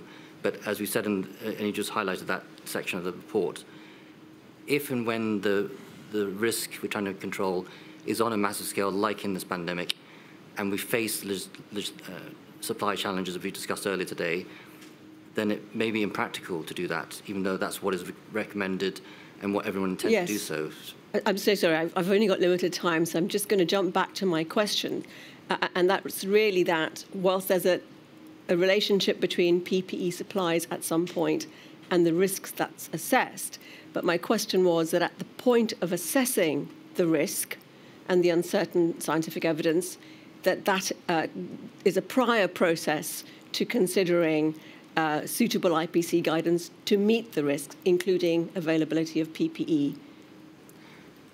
I'm not sure how you can separate the availability of the PPE if you make guidance which cannot be implemented. And so that's the guidance is, I'm saying, a separate process to the risk assessment.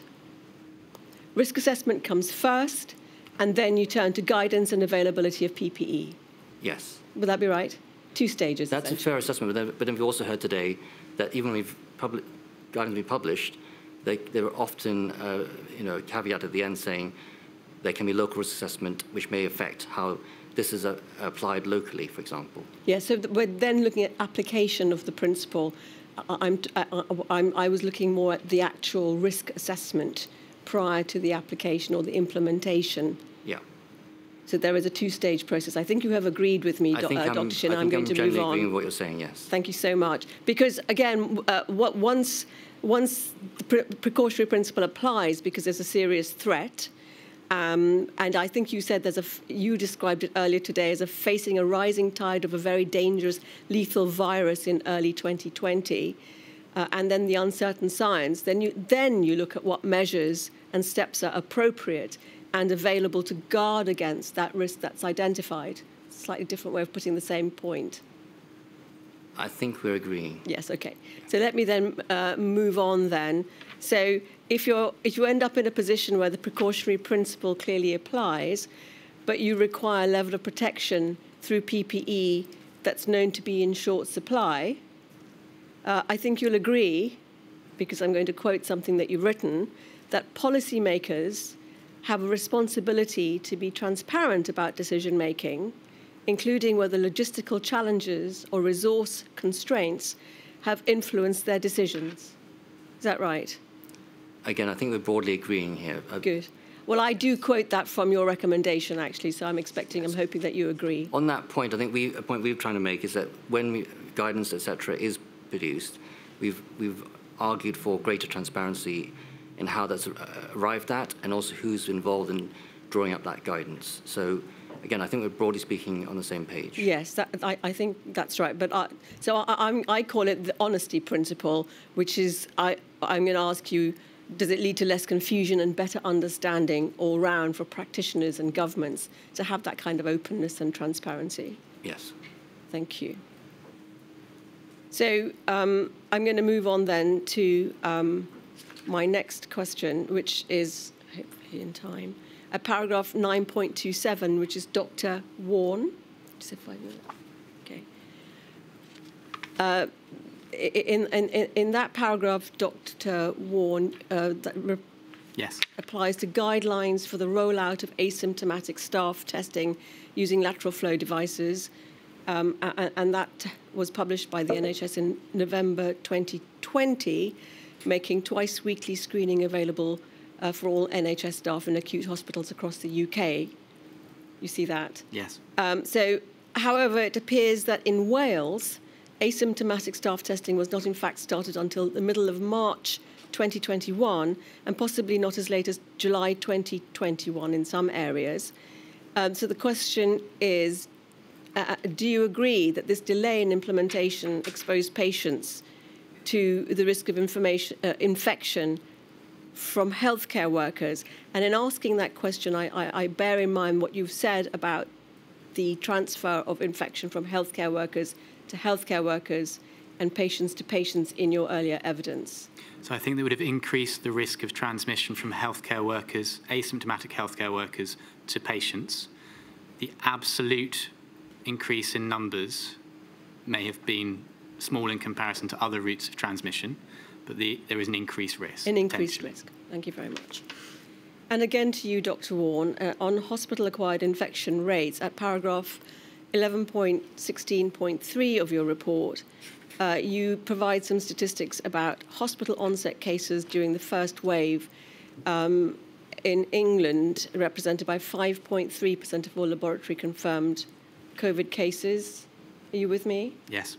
And in Scotland being 6.4% of all confirmed cases, and in Wales being 10.5% of all laboratory-confirmed COVID-19 cases. Yes. And again, understanding that you've expressed some caution on that data in that paragraph, and noting what you say about the lower proportion in England, do you have any theory or hypothesis as to why, by this measure at least, the rates of hospital-acquired COVID-19 was so much higher in Wales?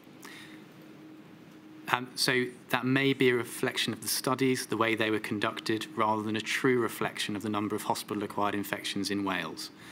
That's why I'm reluctant to draw direct comparison between the three devolved nations in that regard, because there are a number of different factors that may influence it. All right. So are you able to consider what range of factors might affect the figure in Wales?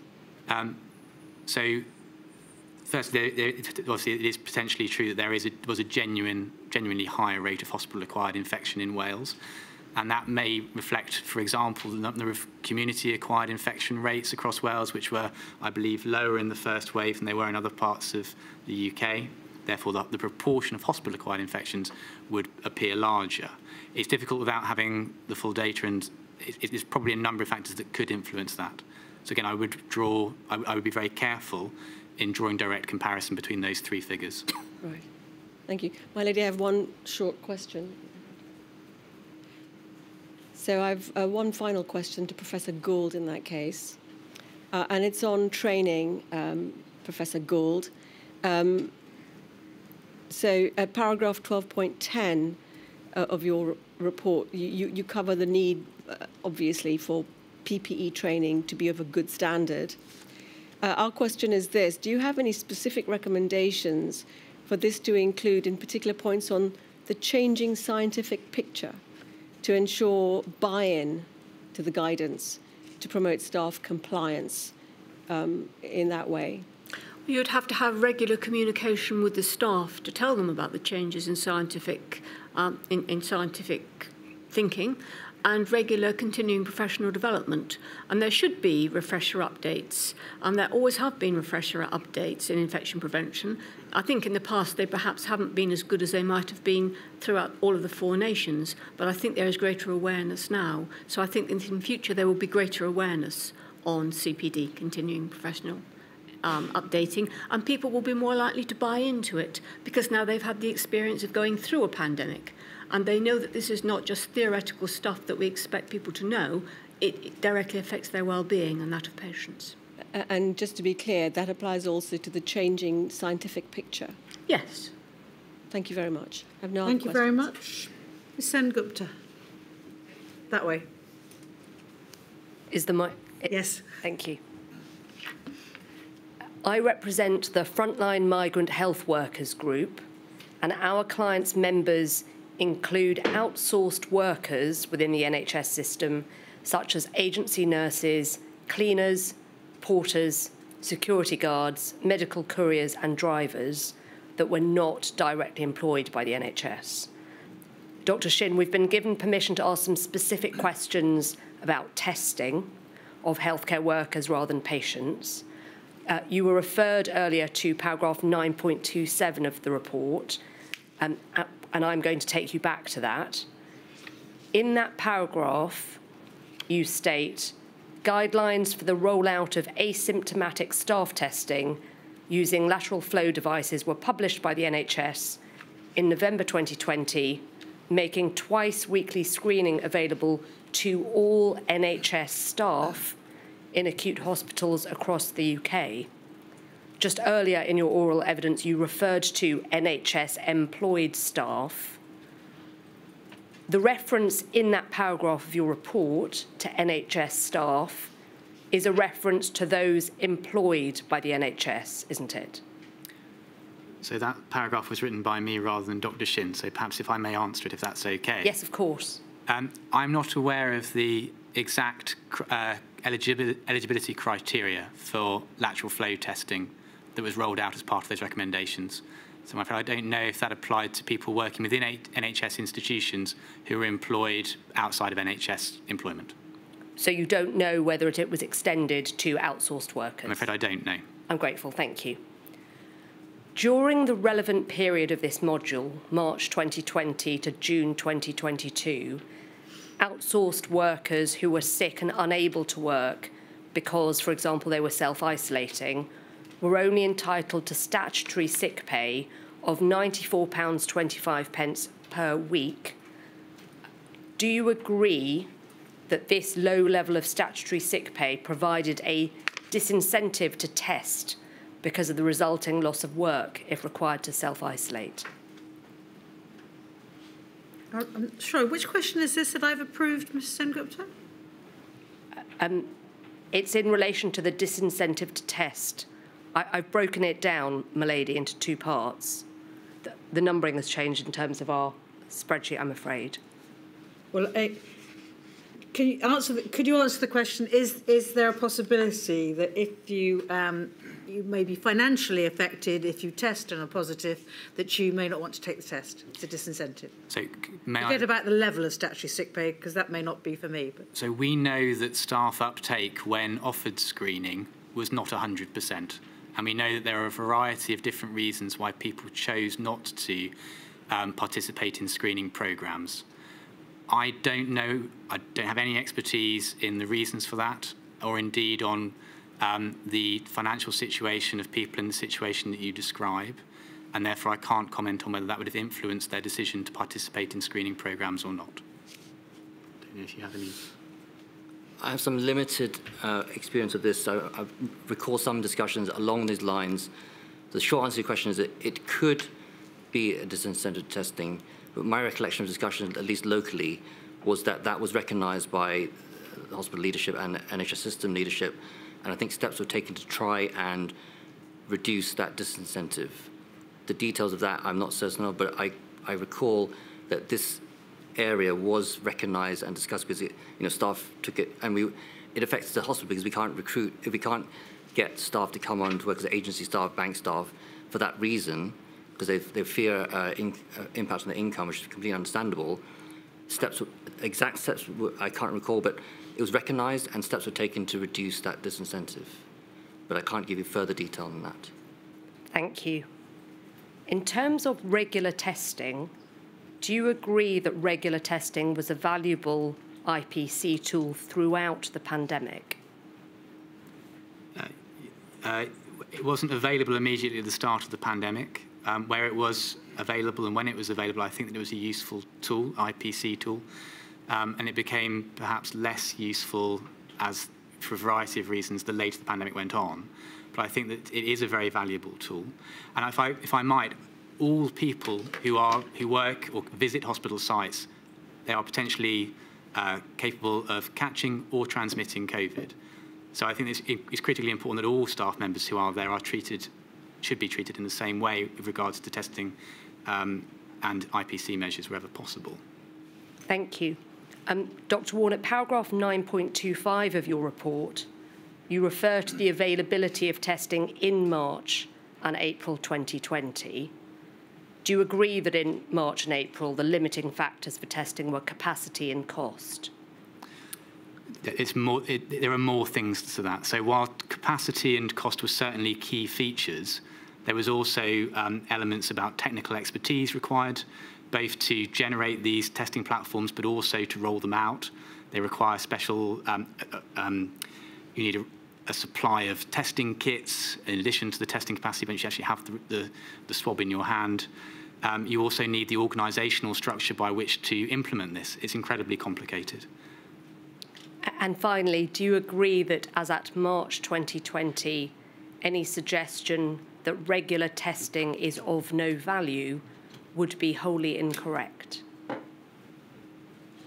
Apologies, would you mind repeating the question? Not at all.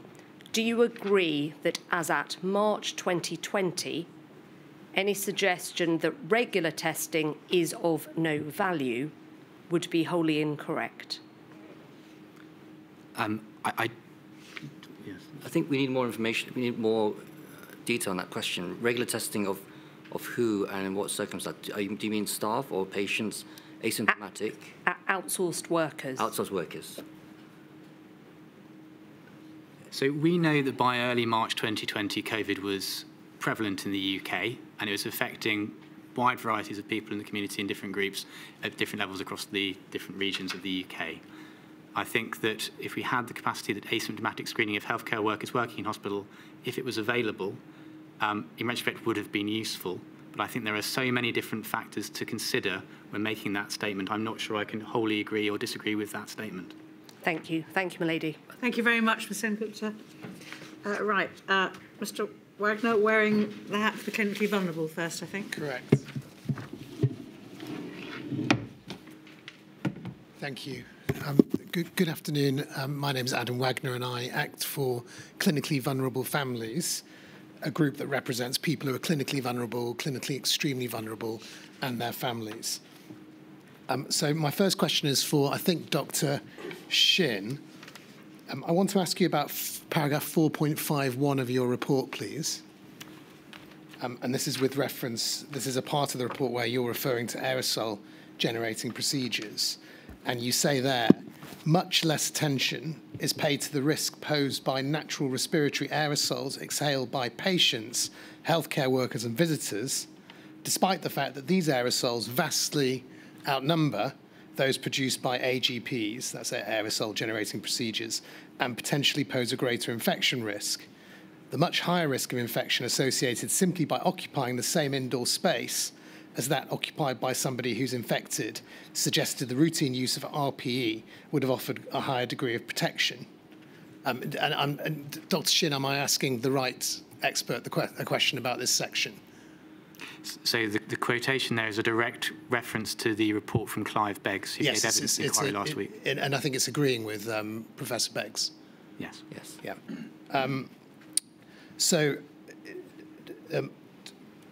Dr. Shin or Dr. Warren, whoever wants to answer the question, you said, Dr. Shin said in evidence, you were asked about FFP2 and FFP3 masks as compared to nothing, as compared to no measures.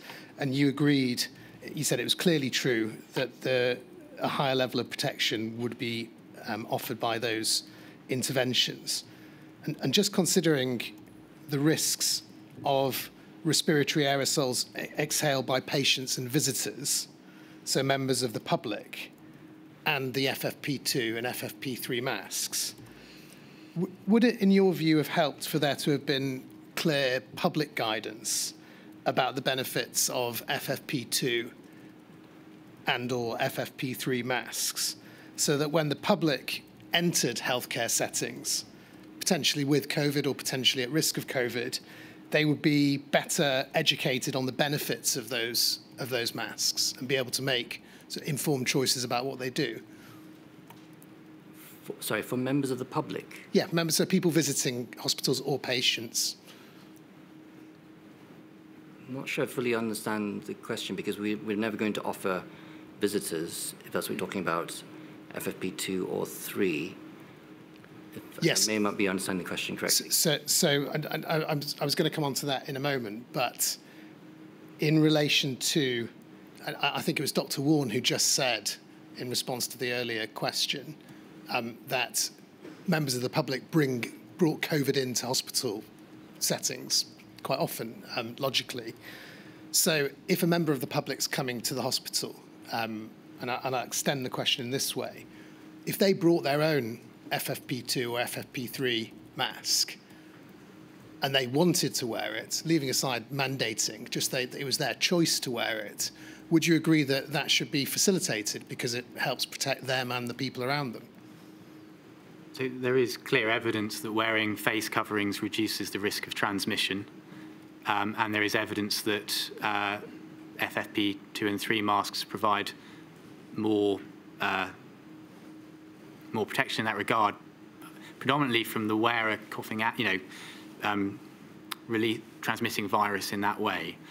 I'm not sure at a community level what the evidence would be, whether we can comment on that, bearing in mind that these would be non-fit tested FFP2 and FFP3 masks, and the variety of other considerations for community settings. But certainly there is clear benefit of wearing face masks when visiting hospital.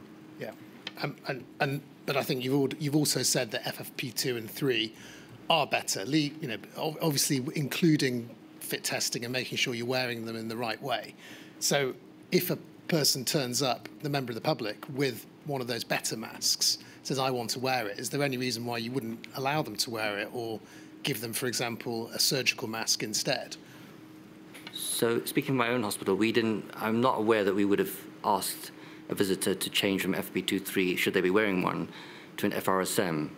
And I'm not aware of any hospital which have taken that position, if that's what is behind your question.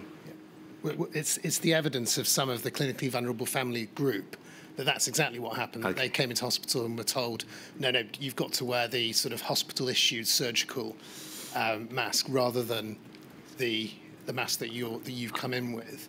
And just following on from that, this talking about a clinically vulnerable group, so people who know that they are immunosuppressed or whatever the reason they would be particularly vulnerable to COVID, would you agree that it would be important to allow them or facilitate them to wear better quality masks if visiting a healthcare setting when potentially there's a high risk of COVID transmitting to them? I think answering the question today, I'd say yes, it's reasonable that they continue to wear that mask. Now, what our position would have been in 2020 is a different story. One thing I do recall is that we asked visitors to wear, if they would ride with an FRSM, for example, to put on a new FRSM because we don't know how long that, could that mask have been contaminated. But I'll confess, I've never come across even a report of a visitor arriving with FFP2 or 3 or being asked about that. Not that I get asked about every single incident at our front door. But I think the basis of your question, I think, is it's reasonable that if you've got a vulnerable visitor coming, for them to wear an FFP2 or 3 is a reasonable thing, and I can't think there's a good reason to stop them doing that. I would add to that, I think we also need to consider safer ways of vulnerable patients and health workers entering the hospital environment through a range of other measures, of which PPE potentially is one of them. Again, it's a poorly studied area, and one I think that's been highlighted by the pandemic that we need to take more of an interest in. Are there any measures that you could recommend that might, simple measures that might help those clinically vulnerable people coming to healthcare settings? So there are two examples that spring to mind. One of them is dialysis patients, and the other are hem-oncology patients, so patients who need to access health services for life-saving treatment. And various mechanisms were used during the pandemic to try and provide those hospital attendances in as safe a way as possible through, for example, staggered appointment times, greater social distancing in waiting rooms, guiding patients directly into clinic rooms rather than being in open waiting areas, etc. And we should be looking at restarting that package of measures in the event of a further pandemic as soon as possible for our vulnerable patients. And what about the healthcare staff wearing respirator masks when they're dealing with those immunosuppressed or clinically vulnerable patients? Would that be another way you might think you could reduce the risk of them getting COVID-19 or some other respiratory virus? So potentially the evidence base in this is much less clear, particularly for the use of valved FFP3 masks, where when you exhale, you're potentially releasing material out. So I'm not aware of any studies that have looked at that particular risk. In the event that a patient is wearing an FFP3 mask, non-fit tested, and a staff member is doing the same, what is the risk to those patients, to those individuals? Theoretically, obviously, it would be lower, but I don't know, I can't quantify that risk in comparison to other measures we might take. Thank you. I want to ask you, secondly, about testing. And I think this is for Dr. Warne.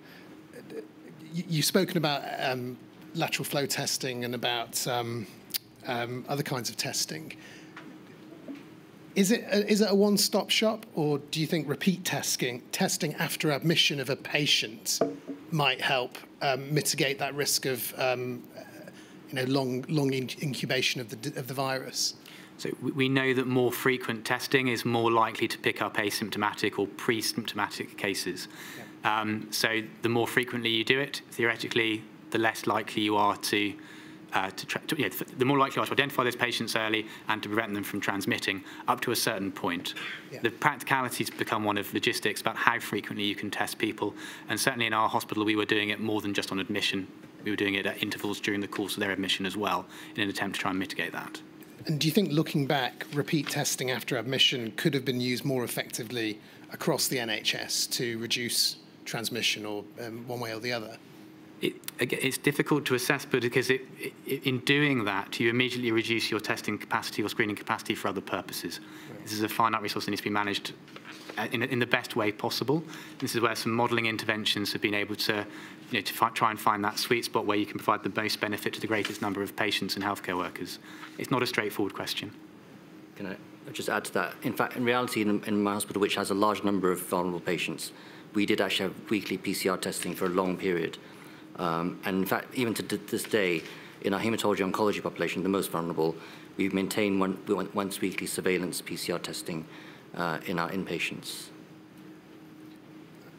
Thank you. Just one final question. In relation to false negatives, is there any evidence of common causal factors that might lead to false negatives? And is there anything that could be done, if there is evidence of that kind, to reduce the number of false negatives or false positives? So it depends on the testing platform that's being used. So there is, for example, evidence that if you don't get enough sample when you do the nasal swab, if you don't put it in far enough or enough material on it, that can lead to false negatives. That's an issue about training or educating people how to use those tests.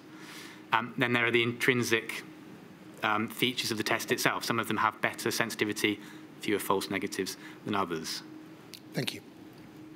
Thank you, Mr. Wagner. Mr. Simlett.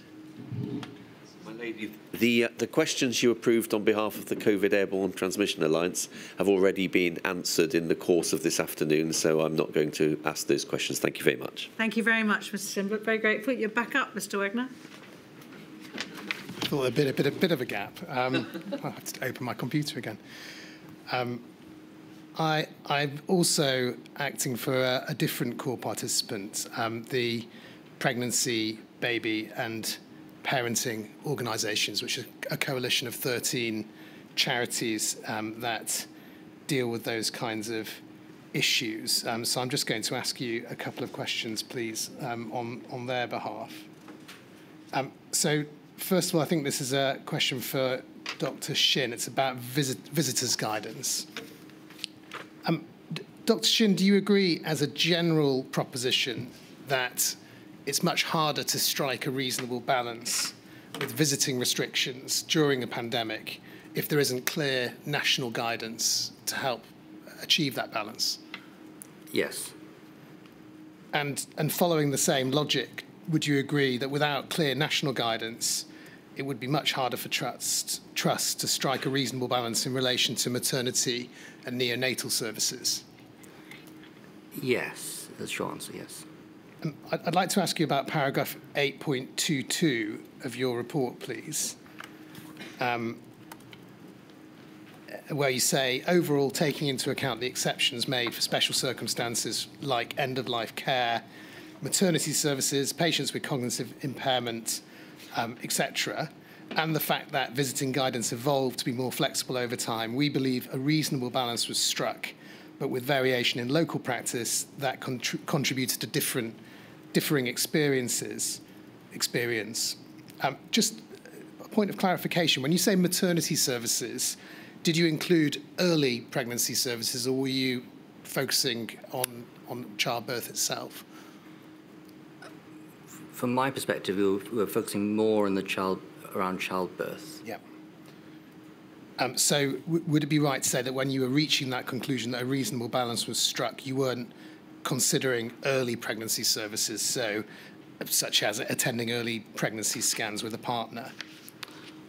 From my perspective, when we were writing that, I was really focusing on the childbirth phase of pregnancy. And were you including in that neonatal services? You did mention it before. We mentioned it separately. I think, sorry, we didn't mention, I thought it was explicit that for neonatal intensive care units, it was quite common to have a more flexible approach. And I think we said that, for example, parents, many hospitals have accommodation even for parents to stay overnight, so they could stay near or with their babies. So the national guidance for maternity and neonatal services wasn't issued until December 2020, so that's 9 months after March 2020. Do you agree that in the interim there was a vacuum in relation to that area of the hospital services? My recollection is that this wasn't the focus of all my workload in the pandemic period, so I can't answer that specifically for my hospital.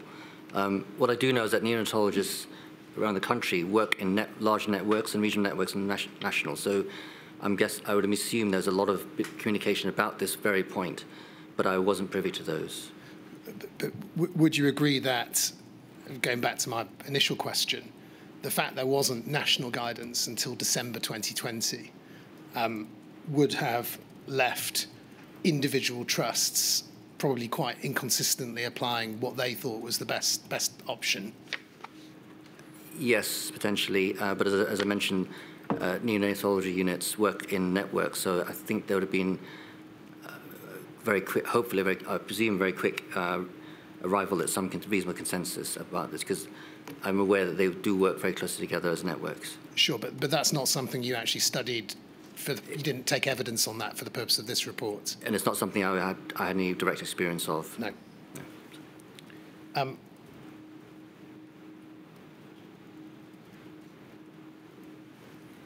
So just sticking on visiting guidance, I'm just looking at 8.14 of your report, where you say the extent and consistency with which these restrictions were and should be put in place across different clinical areas is unclear. We assume that most, if not all, NHS hospitals followed relevant national NHS visiting guidance in the 4 nations.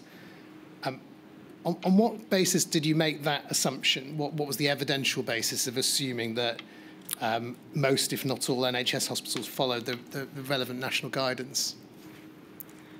I think I'd bring you to the early preamble of the report, where we say we have, we can talk about our own experience and also in our regions perhaps, but we can't, really answer for the experience of people across the entire country.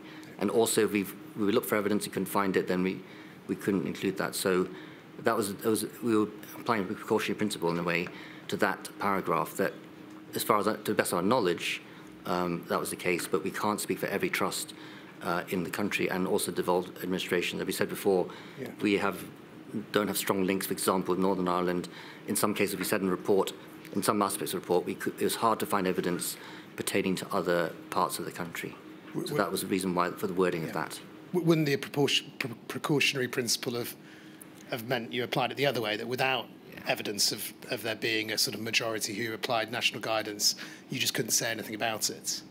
Yes, it was linked to the fact we can't always cover all aspects of pandemic response in all parts of the country. Yeah, and there is evidence, this is the final point I want to make, there is evidence from the 13 organisations that I represent and their stakeholders that there was very inconsistent application of principles, if you put it like that, before that December 2020 national guidance. Is that something that you can speak to, or just or not? Well, I'm not aware of that evidence that you've mentioned. Don't know of anyone. No, I think it's important that we start. As I said earlier in the hearing, I think that it's important that we start to think more about visiting as an understudied area, and one that always takes third place to patient and healthcare worker care, but one that we should consider further in future pandemics. Yeah. I'm not sure how best to do that, but I think that the reports produced by the organisations you represent are probably a good way of starting that process now. Yeah, and I think it was you, Dr. Warne, who mentioned earlier you were talking about carers being a sort of special category of visitors where they're providing care to the individuals. It may have been Dr. Shin, actually. But would you put, in relation to neonatal care or maternity services, the parents of the child, of the baby, in a similar category as carers rather than just sort of visitors? So I think that there are a number of different visiting groups of visitors that you could include.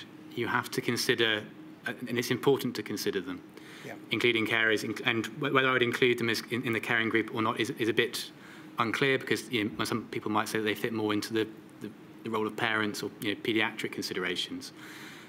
You have to be a little bit cautious, particularly around maternity services, because we know that there are some pandemics that have happened in the recent past where pregnant women and people in the immediate postpartum period are at increased risk of severe disease. So swine flu, for example, I clearly remember looking after pregnant women who were otherwise fit and well on intensive care with a disease that was widely considered to be relatively mild. So we have to take each pandemic on its own merits, and I think that we should take these considerations now, but we need to be careful how we apply them in any future pandemic. Yeah, but you... Thank you, Mr. Wagner. Thank you. Ms. Mitchell. I appear as instructed by Amar Anwar and Company on behalf of the Scottish COVID bereaved. I think my questions are probably most suited to Professor Gould, but if I'm not right in that, please do intervene. My first question is in relation to the practicalities of IPC, particularly as it relates to visitors. In your report, you identify that there are practicalities which have to be overcome. For example, patients taking off masks because they need to eat. one of the practical examples that was given to us repeatedly by the Scottish COVID bereaved was examples of seeing visitors and perhaps people from various different wards coming out of the hospital to smoke or to get some air or both, mixing with one another and then going back separately to the wards. Do you agree, when we go forward and look at IPC in the future, that any guidance needs to emphasise the movement of people not only within the hospital, but from within the hospital to outside and back again? I think that it would be a very reasonable area to look at and to consider, but I don't have any hard figures about what was. It's not something I've seen written about very much. I'm aware very much that in many hospitals in many European countries, patients spend more time outside of the hospital than they do in it if they're mobile, and it apparently makes no difference on infection rates. Well, that's very... But that's not in relation to COVID. That is in relation to healthcare-associated infection more generally. But I think it's an important and interesting point that you bring, and I think that it probably should be given consideration in future guidelines. And moving on, the evidence of Dr. Warren earlier on said that you've no records who visits patients, and what you've already said in relation to visitors perhaps already answers this next question. But was there any work done to ascertain if visitors were adhering to IPC guidelines when they were visiting? Not that I'm aware of, no. It wasn't an area, again, that received a great deal of attention. The reason I ask that is the implementation and the differences between implementation of IPC visiting guidelines were noticed by the Scottish COVID bereaved, and they considered that there was significant differences in between different hospitals, even in between different wards, as to how those policies and procedures were implemented. And as a result of that, it has caused significant upset and significant concern to the Scottish COVID bereaved. For example, a number of end-of-life visits weren't permitted during 2020. There was an inconsistency in approach of things like how many people could visit, for how long, in what setting, what protection they can wear. First of all, my question is, do you accept that there was a wide variation in the implementation of IPC guidance? Certainly there were variations reported among healthcare staff, but I'm not aware of anything written very much about visitors. That may be my ignorance, but I have not read very much about that. Again, would that point to an area of IPC that should be considered more? I think it would be a good idea to consider it more in the future. Yes, thank you.